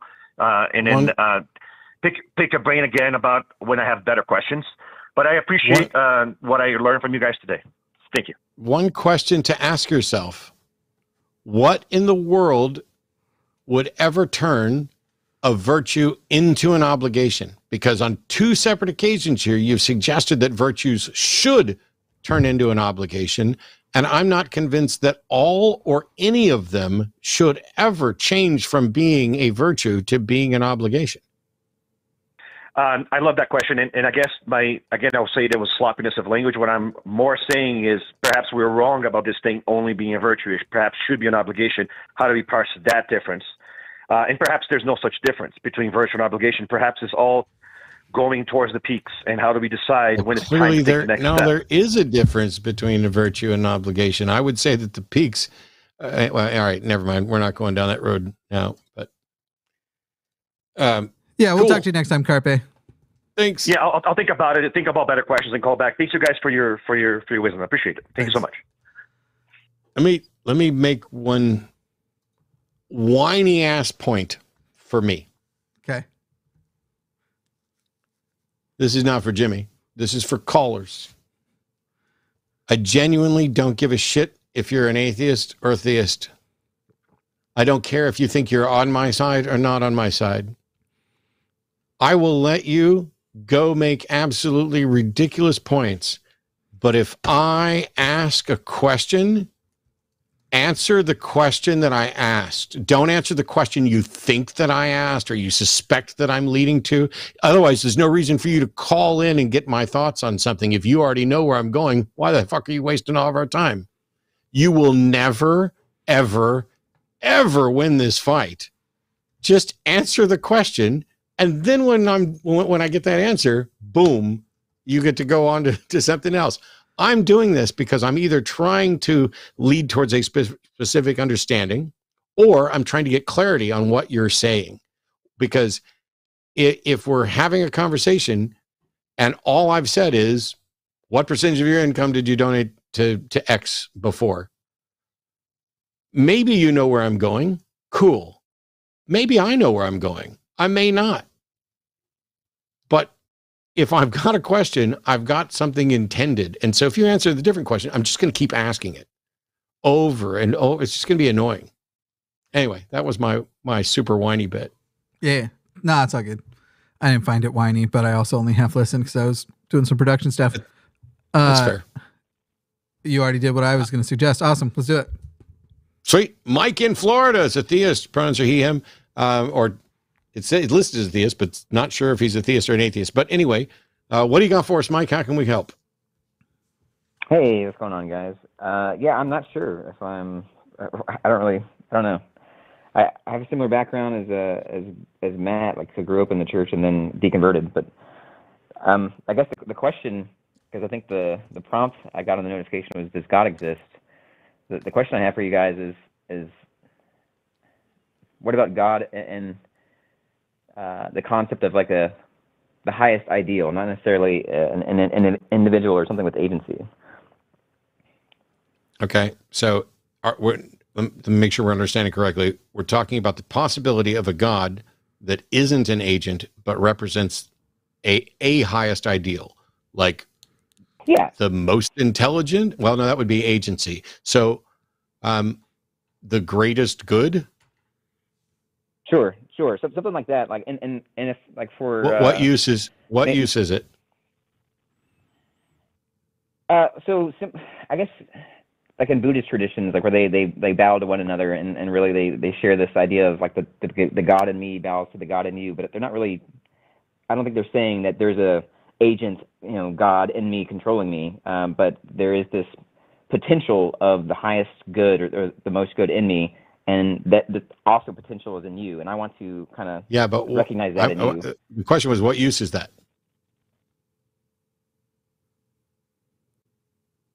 The use of that belief? Yes. Well, it's only a concept. So the highest good isn't an agent. And so what you're describing is somebody saying the concept of the highest good in me bows to the concept of the highest good in you. Okay, what did we accomplish? I think the good in that is, or the benefit in that is simply maybe recognizing, just showing general respect. I think it's more humanistic, more humanism. Are we incapable of showing general respect without appealing to some sort of highest concept? Yeah, I don't know. I mean, when I meet somebody for the first time, I tend to smile, say hello, it's nice to meet you, shake hand. How is that different than saying, oh, I'm going to bow because I have a concept of the highest good? Yeah, I'm not advocating for the bowing aspect, just the recognition that each person has that potential. And so, I mean, if you get rid of the bowing aspect, then you have two people meeting not doing anything, but possibly sharing some concept that maybe there's a highest good. Yeah, I think I'm trying to say that we treat people with that respect, that as if this concept of God exists, or like as an archon, that this person represents something with creative power, something that has the capacity to do great good, or even just destroy, like as in seen by most mythologies and most gods. And so it's just kind of treating the human person with that respect. It reminds me of the positions where you tell kids that Santa Claus is watching everything they do so that they behave when you're not around. And so now you've got a concept which isn't real, and you're using that as a tool to get better behavior out of people. How is that different from what you're describing? Well, you have a separate agent in the form of Santa Claus, right? And Sure. Whereas you have evidence that this person that you're talking to is talking to you, right? And I think mainly I'm really, I don't know. But would you create the concept of the evidence. Santa within you? Mike, sorry, I missed that, Jimmy. What was it? would you create then the concept of the Santa within you when you tell the children the truth about Santa? Do you then start telling them about, but let's talk about the Santa within you? Let's talk about the Santa that is, as a concept exists. Mike, I think the reason why I get tired of these calls is it sounds to me like people who are going, hey, we exist in a society where lots of people believe in God, and they don't find it palatable to suggest there is no God. But maybe they would find it palatable if we gave them some soft concept of God and go, we're going to still use your language, and we're not going to treat you like intelligent humans and just tell you, no, there's no good reason to believe in God. And we want to bring them over and conceptually present them with something that's more palatable, because we're not just telling them they're wrong because people don't, that's mean to tell people they're wrong. Why do we need to wrap it up in the concept of God, the concept of you should respect other people, when secular humanism can already account for it without invoking God? What specifically is your motivation to hold on to this term God that's jumping in there? And why wouldn't you just do that with every concept, like the Santa within you? I'm bowing to the Santa within you. What is your motivation for holding it to God specifically? Oh, I'm not. What do you mean you're not? That's your whole call. What are you talking about? You're not.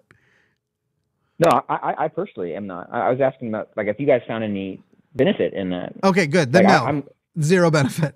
Yeah. Yeah. In fact, I would say short-term losses by trying to say, let's treat you like you're too stupid to just take on the concept that there may not be a God, and let's soften it. Because that's what I think is the effect of what you're describing. I think if there's no reason to invoke a God, creating new definitions by which you can now say God, it's just equivocation for the sake of people's ego. And I see no benefit. Matt, sorry if I spoke over your point. I mean, I'm confused that it seems that now you're suggesting that your point was what my point was, which one of the first question I asked is like, what's the benefit of this? What do we get out of it? Yeah, and I think the benefit is trying to kind of bridge that gap, and I think Jimmy nailed it. Like, it's less of a telling theists, hey, you're wrong, but we're gonna use the term God, and I don't know. I'm gonna push back a little bit on that, on part of that, Jimmy, about the appropriation of the term, because like gods are, I think people know different histories of mythologies and pantheons of gods, like that they were anthropomorphized, right? That we have these agents that are sculpted in the image of man, and they have attributes of men that espouse great ideals, right? And those then became archetypes for things. And so I mean, I think we're in agreement that man makes gods in man's image, but really what they're doing is this highest ideal, right? They're trying to put forth this is this highest ideal for whatever it may be, and maybe we need to try to work towards that. And so I don't know if it can be helpful in bridging the gap between dogmatic religious theists and saying, hey, we can still do that without having to have the religion part of it. You can still espouse, love your neighbor and, don't murder and don't engage in slavery and don't be a bigot. But that's what we're doing. No. See, that's what secular humanism is doing, is saying those things which are demonstrably good for us as human beings, we can advocate for and should advocate for because they are demonstrably good, not because they are tied to a religion or tied to a God. I don't need to appeal to the God in someone, real or metaphorical, in order to identify that they're a human being and value and grant them autonomy and rights and value them as a person.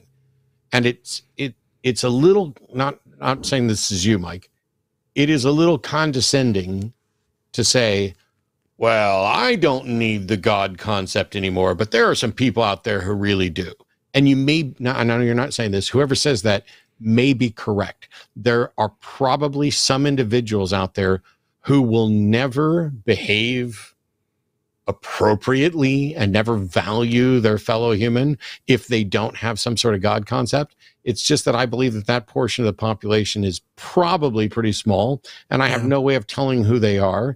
And I'd rather teach those people that they can value and can show respect and can protect other people's rights and can cooperate with other human beings without having to appeal to Santa Claus or tooth fairies or gods, real or metaphorical.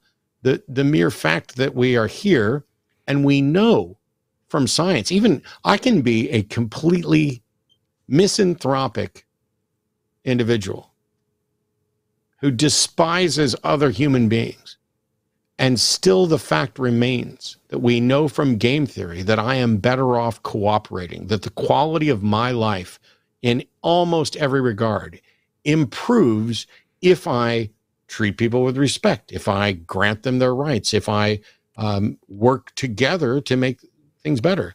And so instead of doing what I find some people do condescendingly, which is I don't need God, but maybe those people do, I'm operating on the assumption I don't need God and I'm not anybody special.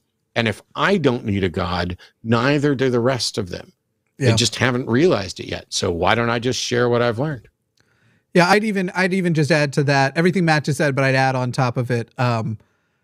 Additionally, if we decided we needed to, as a society, go, let's come up with some concept or a term for the greatest ideal, I would personally be opposed to now using the term God with the context added of how that's played out through human history, and to pick a concept that actually has turned into, things like genocide and shit, to use that term to describe now what we would call as an ideal, even if we are saying it's going to be a secular term. Now that we're getting past it, let's still call the ideal the God ideal or whatever. I would actually then have a personal point to make about what a terrible word to represent the greatest ideal when society has fucked up that concept in the name of God so many times.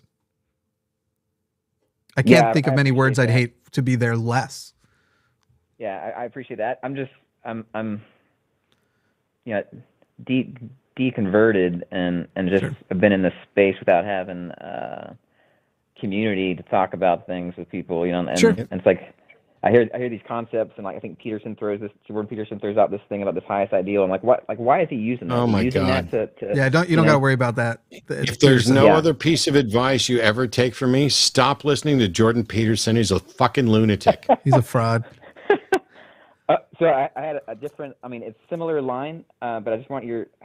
I think that the line of thought goes parallel to what we're talking about. Do you guys find anything? Because I know I've heard Matt say, and I agree with you, Matt, like that I would like to believe as many true things as possible and as little false things as possible. So, but if there's something that we can either, we haven't figured out a good way to falsify, or validate or verify, like, do you find benefit? I'll give a specific thing that I'm thinking about. It's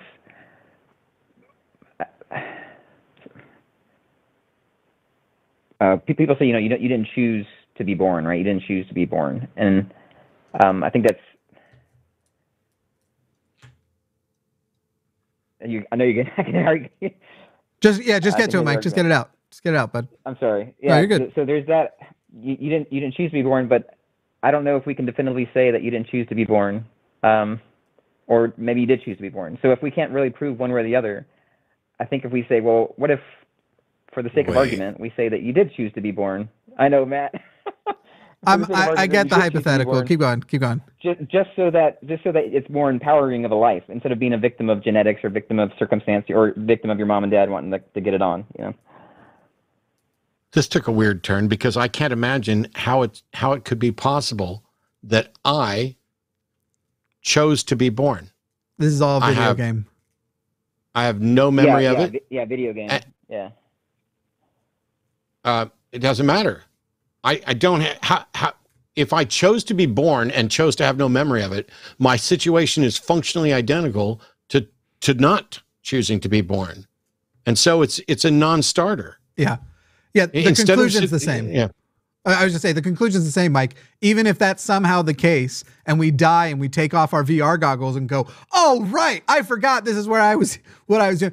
Functionally, as we are experiencing now, we have no good reason to believe that will happen, just like religion. Yeah, there's no solution to the problem of hard solipsism. And so if it turns out that I've been deceived by a new evil demon, or if I'm a brain in a vat, or if I take off my VR goggles, there's absolutely nothing I could do about it. But does anybody think that it's wise to live this one and only life that we know we have as if it's a VR?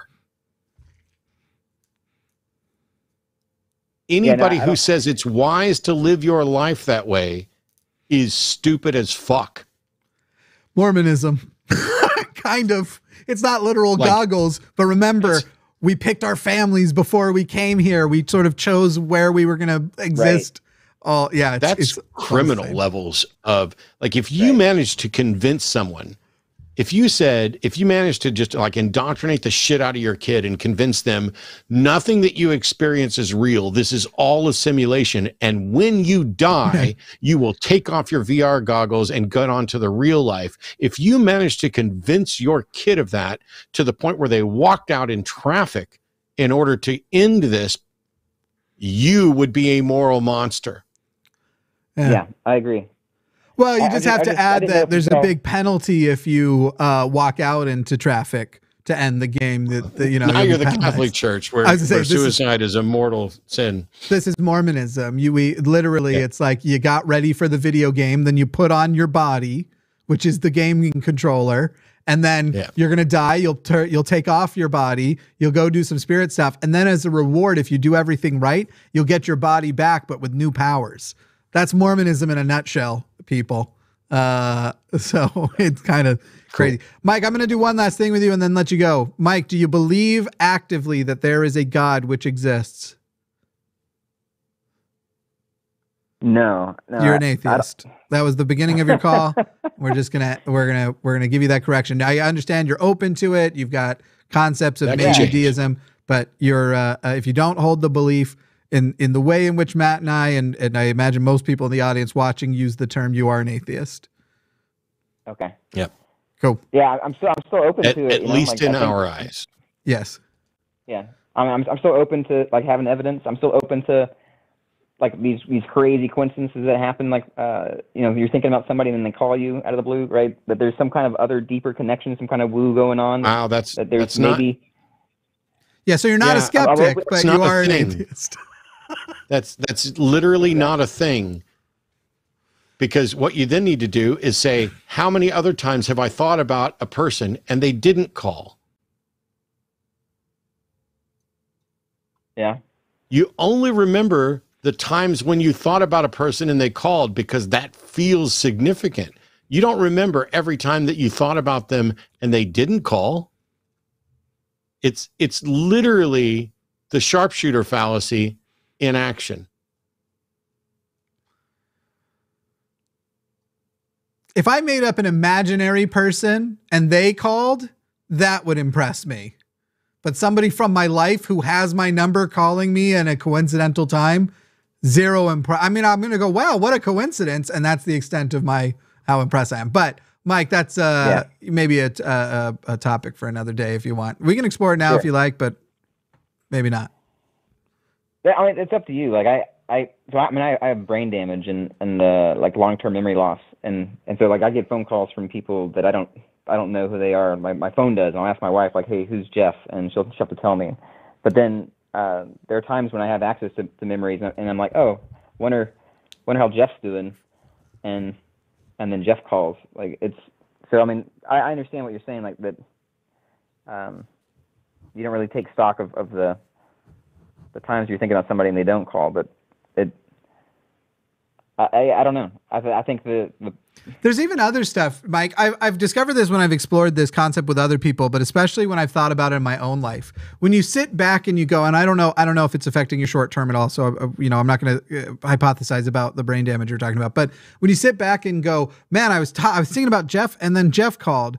And you also ignore, as you're retelling that story, rethinking about that story, the other things that were happening in your life that actually caused you to think about Jeff in the first place. So often in these stories, it turns out, if you really think about it, the thinking about Jeff wasn't all that spontaneous, and whatever didn't make it spontaneous, the chain of events, pivoted around you and also made his calling you not that spontaneous. Not only are perfect coincidences possible, sure, perfect coincidences are possible, but I find that the more you investigate things that you think are a perfect coincidence, the less they are. That is often the case too. So yeah, the confirmation bias unfortunately works in a few different ways in this scenario, and the way in which we then filter it down to seeming the closest to a perfect coincidence. Yeah. What do you guys have anything on the? I know you touched a little bit. The like this is AI. This is like artificially generated reality. Like the probability of that based on how AI is developing and video game rendering and all that's becoming more advanced. Have we ever demonstrated that it's possible to simulate a universe? I don't know. No, we haven't. And until we do, I have no reason to believe that it's possible we're in one either. Same thing with God. I don't even know how you could begin to calculate the likelihood that the universe that you're currently experiencing is a generated one in AI. Yeah. But we don't even have a demonstration of the possibility, much like God. And that's one of the things that I sit behind is I haven't even seen God be demonstrated as possible. I have zero reason to believe that that's the case. And same thing with, I actually used to say like, yeah, I'm pretty seduced by simulation theory. It seems to me very unlikely that, that we are in base reality, repeating an old Elon Musk line. And now I'm like, actually, I don't know that that's the case. And I'm really just speaking out of my ass and saying words with key phrases if I say something like that. But even if you find it compelling, this is an untestable, unfalsifiable proposition. And considering that the testable, falsifiable propositions that we know of, for example, the impacts of climate change, I don't know how anybody can sit around and spend any significant amount of time entertaining these bong hit speculations about whether or not we're in a simulation when the world that we're currently living in has a problem with violence, has a problem with corruption, has a problem with diseases, has a problem with climate change, has a problem with inequality and rights. I mean, I love my video games and my shows and my time away, but when it comes time to actually think about the real world, I don't need fantasy injected in it because there's a big steaming pile of shit we've got to correct before we all die. Yeah. That's what the evidence points I agree. to. Yep. Yeah. Cool, Mike. You good? Right. Thanks, guys. Awesome. Thanks for calling in. Yep.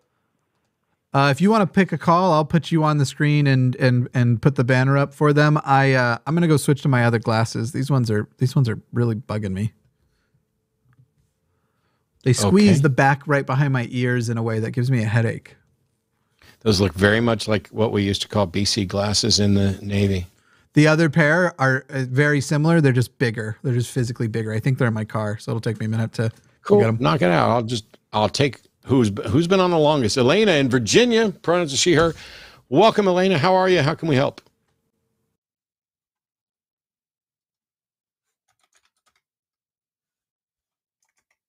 Maybe Elena has been on hold for so long that she fell asleep.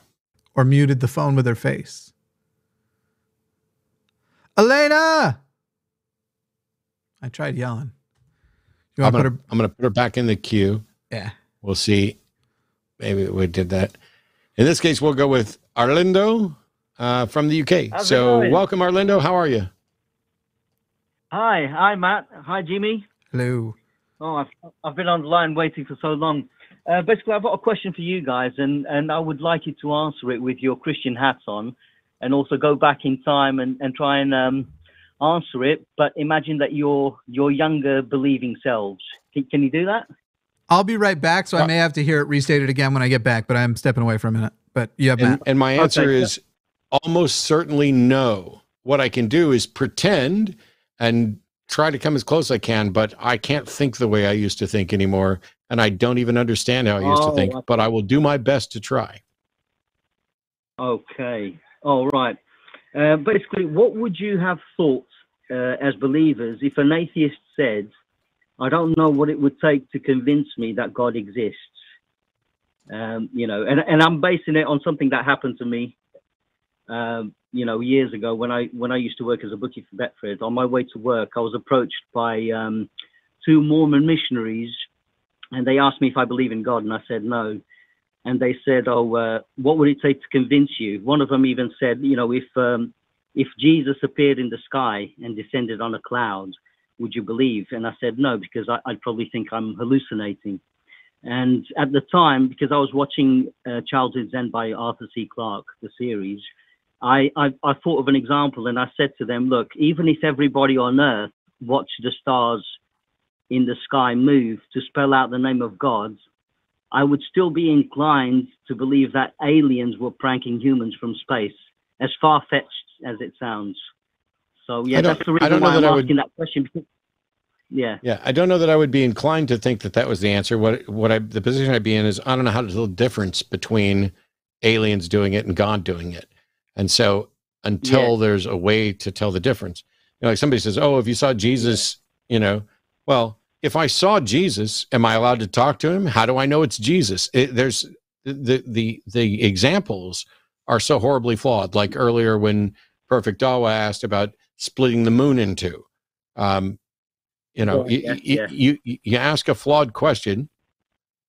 I have follow-up questions because most people are incredibly sloppy about thinking about epistemology. And they're like, if we were all standing here and all of us saw the stars merge to spell out the name of God, wouldn't that convince you? And my answer is, first of all, what's the name of God? How do we know what we're seeing? I appreciate the fact that we're all witnessing it and there's independent verification. But at the end of the day, all I could say is I witnessed the stars doing this. I can't tell you why or how. Yeah. And that's so, right. That's when right. I think at the time when I was a believer, I was running late. Yeah, go on. Yeah. When I was a believer, I wasn't particularly active in apologetics and didn't interact with atheists very often. I would meet unbelievers in witnessing, you know, in Monday night visitation and stuff, but that was pretty rare. Usually it was believers who had visited the church. And so all I can do is say that if I'd asked an atheist, what would convince you that God exists? If they gave my current answer, I would have said, oh, I'll have to think about that, I guess, because clearly that's the answer that convinced me. So when I was a believer, I would have probably gotten to stop believing a little quicker. It's answers like that helped me get from being a believer to not being a believer. And so when we talk about, let's put on my Christian hat, I don't have, there is no counter. There is no response to that. There's nothing. I would probably thought, oh, that's really sad that this person is so deceived by Satan that they can't see the obvious truth in front of them. That might be about as close as I can get to pretending to think the way I used to think. It's funny you say that, because when I gave my aliens example, you know, because I was running late, I even told them, look, I'm running late for work. When I said that, I was met with an awkward silence, and then one of them said, oh, can we pray for you, Arlindo? And I said, well, you can wish me well, but make it quick because I'm running late for work. But it's funny you should say that, because seems like that's probably what they were thinking about me at the time. You know, I'm so deceived by Satan, or something along those lines. That's but at yeah, least I biblical. meant to convey to them. That's what, sorry, biblical? Yeah. God's given yeah. you over to a reprobate mind. Your soul is a battleground. The devil's doing everything he can to deceive you, to keep you away from God. You know. That's right. I'll tell you what, I don't know if I've got time for another question, and then I'll go. Is it possible to ask you another question? It's about Go for it. Jordan Peterson. Okay. Well, that's going to be annoying as fuck, but go for it. Yeah, I know he's your favorite person. If Jordan Peterson could persuade all the Christians to buy into his Jungian exegesis, would he improve Christianity as a whole? Because I know he's got his biblical studies, and okay. I don't think so. Every time Peterson branches out from religion to talk about issues, I find that his view is not only repugnant but stupid. Right. So like he sticks to these traditional roles of men and women and how the world would be better if we stuck to what he views as traditional roles. And so if he converted every Christian to his version of non-Christian Christianity or whatever else, he would make some of it better. I mean, he would probably make the Westboro Baptist Church and the people who deny evolution potentially better, but he would make some of them worse. Yeah. Like, for example, the gay-friendly churches that don't have a biblical leg to stand on, if they were to be like Jordan Peterson, they would be more right-wing, more anti-LGBT. Yeah, and not just that that's the only issue. He's he's right of center on so many things. And so, it wouldn't make the world better from my perspective, for sure. Right. Yeah. No, absolutely. I don't know if before I go, I don't know if if you're aware of Alex O'Connor's deconstruction of Jordan Peterson. And basically there's a clip that he plays where Jordan Peterson, in his word salad, he ends up slipping and saying that God is the ultimate fictional character. And he sat next to John Pajo, and even John Pajo chuckles under his breath, as if to say, Jordan, what you're doing, you've just given the game away, because he's very ambiguous whenever someone asks him, do you believe in God or not? And I know that he's picked on you and I think Sam Harris before for being atheists, for not believing, for disbelieving in God. And he always says, oh, you're not really atheists, you really believe in God because you have a hierarchy of values, and if you follow what sits at the top of that hierarchy, then you're a God believer. And it's funny that recently it said, God is the ultimate fictional character. I think he was going on about fiction having a kernel of truth, and tying to reality somehow. And then he just slipped, and he said that. So, any thoughts about that? I don't know if you're aware of that, but if you run into him, you might be able to say, "Well, Jordan Peterson, you really believe in you're really an atheist. In fact, he's probably a strong atheist, Arlindo, and that requires the burden of truth." Sorry if you already covered this. You know, Matt debated Jordan, right? Yeah. I remember. Yeah, I was gonna say a lot of this sort of came up during that. There's pretty much no chance that I'll run into him again, since he said that he would be willing to have another discussion, and then he ran down and hid in his dressing room and hasn't spoken to me since. Yeah. I think Jordan Peterson is the highest example of what we were describing earlier with a caller who was kind of scratching the possibility. I think Jordan, this is a bit speculative, but I think he reckons that most of society is too stupid to exist without his guidance and guidance like his, and probably would defend the idea of, even if a religion isn't true, what good do we get out of the God? That's my impression of him. Oh, by the way, I'm sorry I missed the last call because I was talking to my nephew, and he's probably watching the show right now on his phone. You're good. And he's curious about it. Yeah. He's 13. You're right, Jamie. Well, Yeah, his name's Jamie. So yeah, so Hi, Jamie. yeah. Personal shout Hi, out to Jamie. Jamie. What up? Yeah, he said hi. I don't know if you heard it, but he That's said the hi. deepest voice 9-year-old I've ever heard. Cheers. I got to move on. He's We're 13. Okay. Yeah, over he's got time a and deep running voice, over yeah. time. Yeah, for cool. having me. Thanks, Arlindo. Okay. Cheers, bud. Cheers. All right. I'm going to try this one again. Elena, are you there? Elena has been on hold for an hour and 52 minutes. The whole show, but we can't get her on.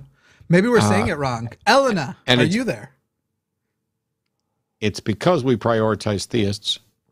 I'm going to go ahead and drop her. The question was, how should atheists understand and approach Marianne Williamson? I don't know enough about Marianne Williamson other than that she's a politician, left-wing nut job, anti-vaxxer woo peddler. Mm-hmm.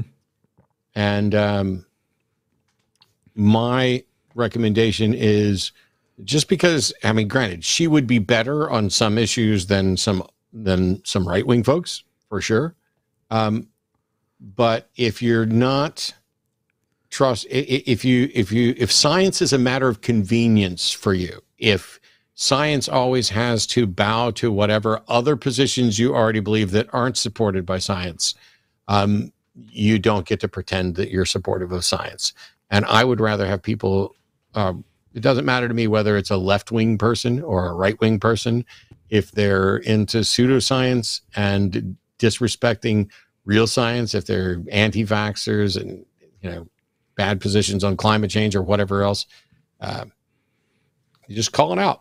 Yeah. If they're wrong, they're wrong. One thing before we jump into the next call, if we've got a minute, are you good on time right now? Because I have no reason to stop. Well, we have that thing at 7 and I'd like to eat between, but we can keep going. Yeah. Okay. And I've told the call screener. So right now we've got an atheist and a theist queued up. We'd probably only take additional callers beyond those two if they are theists. If we would even take those. So just so you know, Lions theist.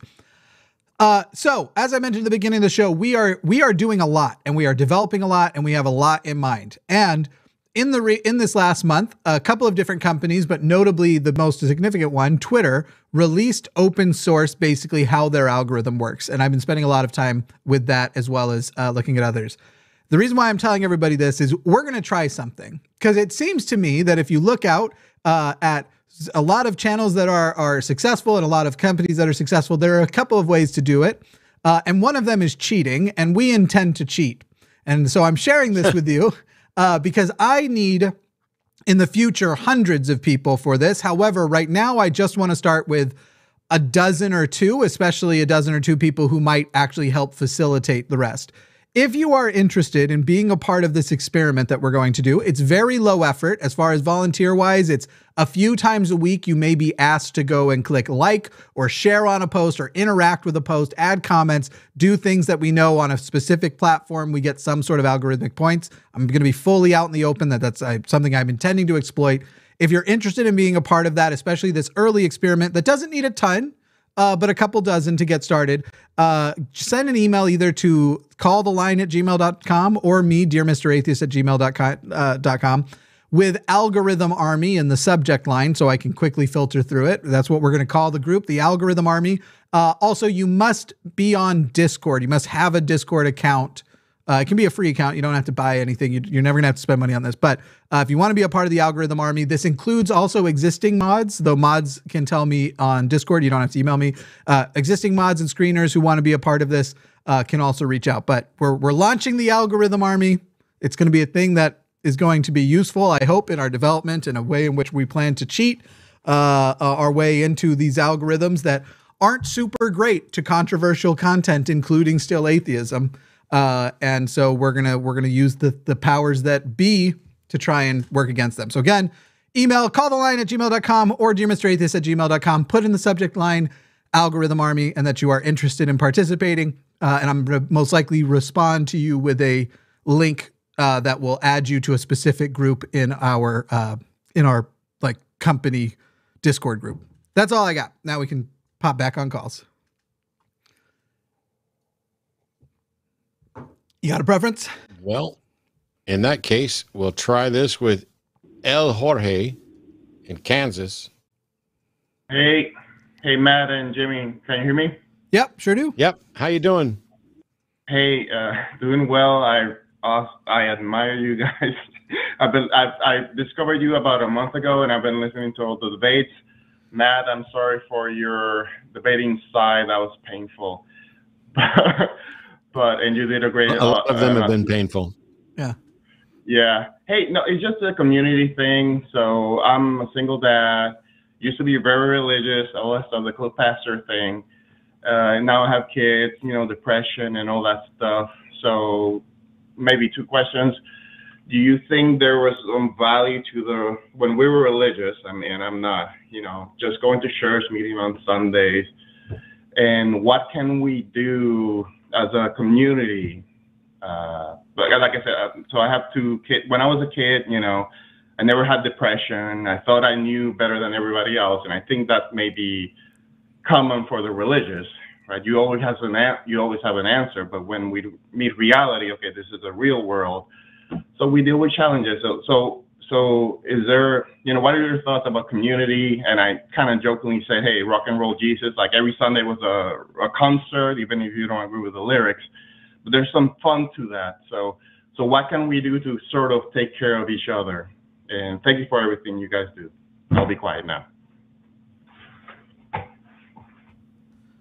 You want to go first? Well, yeah, go ahead. So this question comes up a ton and we get it a bunch. The version of the question we get a lot is there some value to the tradition of religion, especially these gathering on the same day every week, that it's now lost on the other side of belief? And the answer is yes and no. Religion didn't come up with those values, those things which are valuable. In fact, religion has something that's incredibly anti-valuable, and it has coded itself. It has distracted you from all of that by these things that exist in other parts of society and other parts of being a human around other humans. It has coded itself in these valuable things. All of those valuable things can be done again without the religion. Not everybody feels the need for it. I see a great value in especially for people who are leaving religion, to have some sort of replacement for those good things. And I think that a lot of people, if you have a person who's just left Mormonism, for example, and you replace their Sunday ritual, which we already kind of do with this show, but maybe with something more in person, something that structurally resembles some of the stuff they did in the past, I think there can be a transitionary period where that's a lot of value to them at the beginning, and then by the end, it has less value. Again, not necessary for everybody. I think Matt and I are both people who don't feel the need to go and do anything church-like on Sundays. I don't mean to speak for Matt, but we've talked about it before. However, yeah. I can see the value for other people as well. So the answer, I think, to your question is, of course, those things have value, and some people want ritualistic more routine than ritual, want routine, and to routinely be able to know every Sunday I go do such and such, or every other Sunday. And for some people, they're going to have that value. And so I hope we find more ways to replace that. We're talking here about, it's why I'm plugging the Patreon, because it always sucks because it sounds like I'm just trying to self-promote, buy me stuff, patreon.com. But literally it's you guys, as development grows, I figure out how to hold on to even less money. I figure out how to keep even less money for myself. We want to have a community center. We want to have events. We want to be able to replace some of those good elements of religion. But it's not anything that's actually a quality of religion itself. It can exist entirely without religion. That's what I got. Thanks. I appreciate it, Jimmy. Yeah. Thank you. Any additional thoughts on that, Matt? No, just to say that, you're new to all this and you're asking the right questions, the questions that lots of other people have asked many times before. And there are organizations that are doing some of this stuff, specifically looking to see, what value there is, what value we should, be defending and exploring, things like Sunday Assembly and various humanist missions. There's also Unitarian Universalists, churches and organizations, things like that. So there are some resources out there that are focused on community building, and we are doing a little bit of that as well. as did the atheist community of Austin for a while when I was working with them. And it's just, there's no easy answer. Yeah.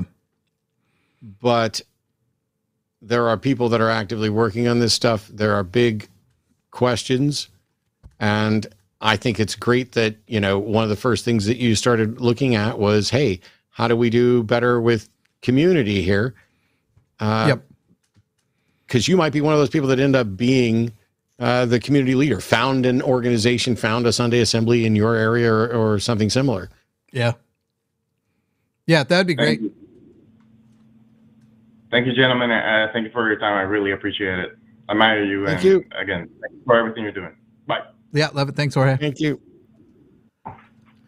Matt, if I decide I want to start going by the Jimmy, would you? El Jorge is a pretty awesome name. Yeah, El Jorge, the Jimmy. I that just seems awesome. It does. It's like the other day we saw. I'm putting together a couple of videos and arguments and various things, and so I've been focused on names a little bit lately. And in the back of somebody's car, they had like first name, last name, and then in quotes would be like what I presume is their nickname. Yeah, you know, like you could have Jimmy, Pond Face, Snow. Yeah. Yeah, that's supposed to be our secret, but thanks. Yeah, sorry. You could have the first name, but the name that was in quotes was just Man. And I'm like, I could see Manny, I could see all these other things, but just Man. As like, you say that to all kinds of people. It'd be like dude, as opposed to the dude, or guy. You might use guy to refer to somebody, but you use that, you know, but I'll just, hey man, how can Man be your nickname that you put in quotes? Hey man, that's a cool nickname, but I don't know. Perhaps it wasn't English. Maybe it is Mon. I don't know. I'm trying to make it work. It definitely wasn't English, and it could be something else that I'm missing along those lines, but sure. Well, this was a great show. We did lose our other, I wasn't going to address it. We did lose our other caller, the theist caller. And so currently with no other theist on the line, unless by the time I finish up this outro, a theist generates a call and decides they want to challenge us, we will call the show here. Few reminders. Lost them all. A year from now, look out. I imagine sometime this summer, as long as things are still going well, we'll release details. We'll hopefully have our venue and everything figured out. There is a pretty good note that some people have been sending me, which is you better figure it out sooner than later because hotels around the eclipse may already be booked up. Didn't even think about that. That's a pretty good point. So we'll check on that. We'll check on these things, but otherwise the first Line Con will be in 2024. It's looking like around this time next year, as long as all goes well. Additionally, if you want to become a part of the algorithm army, call the line at gmail.com, dear Mr. Atheist at gmail.com, subject line algorithm army. And tonight at 7 o'clock, a mere 1 hour and 47 minutes from now, because that's how math works, you can join Matt and Arden. I'll be there at the beginning for a special Zoom event where you can face-to-face and ask questions. We'll be utilizing the hand-raising thing and trying to answer as many people's questions as possible. And who knows, maybe some other surprise guests will show up too. I have that's not a plan. Nobody has said they will, but I see Shannon's in the chat. She might go, yeah, I kind of want to go to that. I don't know. Maybe she will, maybe she won't. Maybe other people will or won't. I don't know who's going to show up. Nope, Shannon's not allowed. Oh, I don't care how much she begs and pleads, how much she wants to. She doesn't get to come to my hangout with, oh, wait, I can't do that. You know what's so funny is I'm positive for either of us. If Shannon called and said, I actually need you to let me in and not the other one, and we were in charge, both of us would trust that Shannon has whatever's best in mind. Whatever's best for us. If Shannon messaged right now and said, I really need to do that Zoom call tonight instead of Matt, I'd be like, go. Yep. We both wouldn't question it. But we both have said, when is this outcome? It's tonight. Sorry, Matt banned me. It's tonight in 1 hour and 45-ish minutes. Yeah. I'm trying to think, do we have any other announcements? Well, I tell you today's a Sunday show, and tomorrow is Skeptalk. And, Yes. and who's on there? Oh, thank you. Okay. I knew my brain was missing something fundamentally. I was like, there's something left. Okay. Skeptalk tomorrow is John Gleason, and I can't remember the name of the guest. I'm pulling it up, but Godless Engineer is being joined by somebody. Then Hostility on Tuesday. Oh man, I have so much cool stuff to announce. Okay. Sorry. Hostility on Tuesday is going to be Forrest Valkai. I'm pulling it all up. I'm going to give you all the right names. Forrest is going to host. April 9th is now. Okay, got it. Now it's not going to seem stupid. John Gleason. I'm going to see if I can win a bullet chess game while you're doing the announcements. Has a co-host, Forrest Valkai, but apparently it's not on the list. Forrest Valkai is going to be joined by Gabriel Hennons, a person who talks about modern day child raising and things that we did wrong in the past that a lot of people thought was the default. This Wednesday, Dave Warnock will join Matt Dillahunty on the Hang Up. And I think what they might do, and I'm going to ruin right now, because also last night in my elevated state, I already leaked this. We're going to just announce it now for everybody who made it this long and hasn't left because we're wrapping up and gone, well, the video's over, I may as well go. On May 16th, the very first episode of Dying Out Loud with Dave Warnock will be airing on this very channel. Dave Warnock will be doing his own call-in show about dying, death and dying as an atheist, as a non-believer. That will be every Tuesday. Hostility will become a floating show and still happen, just at less predictable times and places, somewhat like Cause I Wanna. The Tuesday slot from now on will be Dave Warnock. And that's going to be awesome, starting May 16th. Then this Thursday will be Katy Montgomerie and Arden Hart back with the Transatlantic Call-In Show, one of my favorite combos of any show. Yeah, I'm very excited for that. And then we'll see if some Cause I Wannas and things happen this weekend. But be on the lookout, because if we can pull it off, we will also be at some point this show launching a new debate style this month, launching a new debate style show this month and next month.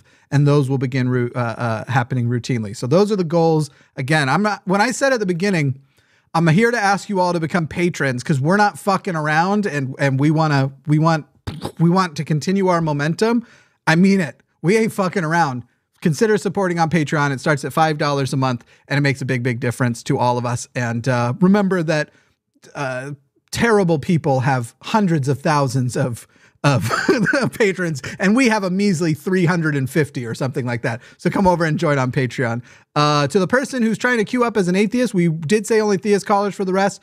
But yes, I did take the name Snow from Game of Thrones to imply that since my family lives in Wyoming, I am a bastard from the north. There's the answer to the question. Now you don't have to keep waiting on air. Those are all those awesome things. So come and hang out with Matt and Arden tonight at 7 o'clock. If you are a patron, we'll post the link on there soon. That's in an hour and now 42 minutes. And other than that, I don't know. I'm good. You good? I'm better than good. I had fun. I'm disappointed. And you know, let's not relive every call. Do I wish things had gone better with Perfect Dawa? Yes, but I really wish people would answer the question that they're being asked, because if you're calling in to defend something and I ask a specific question, there's a reason for that. Yeah. And if you don't even make an attempt, then right off the bat, we all know you're calling in to preach. You're calling in to wait for your turn to speak. You're calling in to get people to go over to your live stream afterwards where you can talk whatever trash. Talk whatever trash you like, because you are a garbage apologist. Very cool. Matt, the new outro, the way it's supposed to work, you know, on newscasts, as they go out, they look like they're wrapping up and picking up their stuff to leave. Maybe they make a silent remark to each other that the other people can't hear.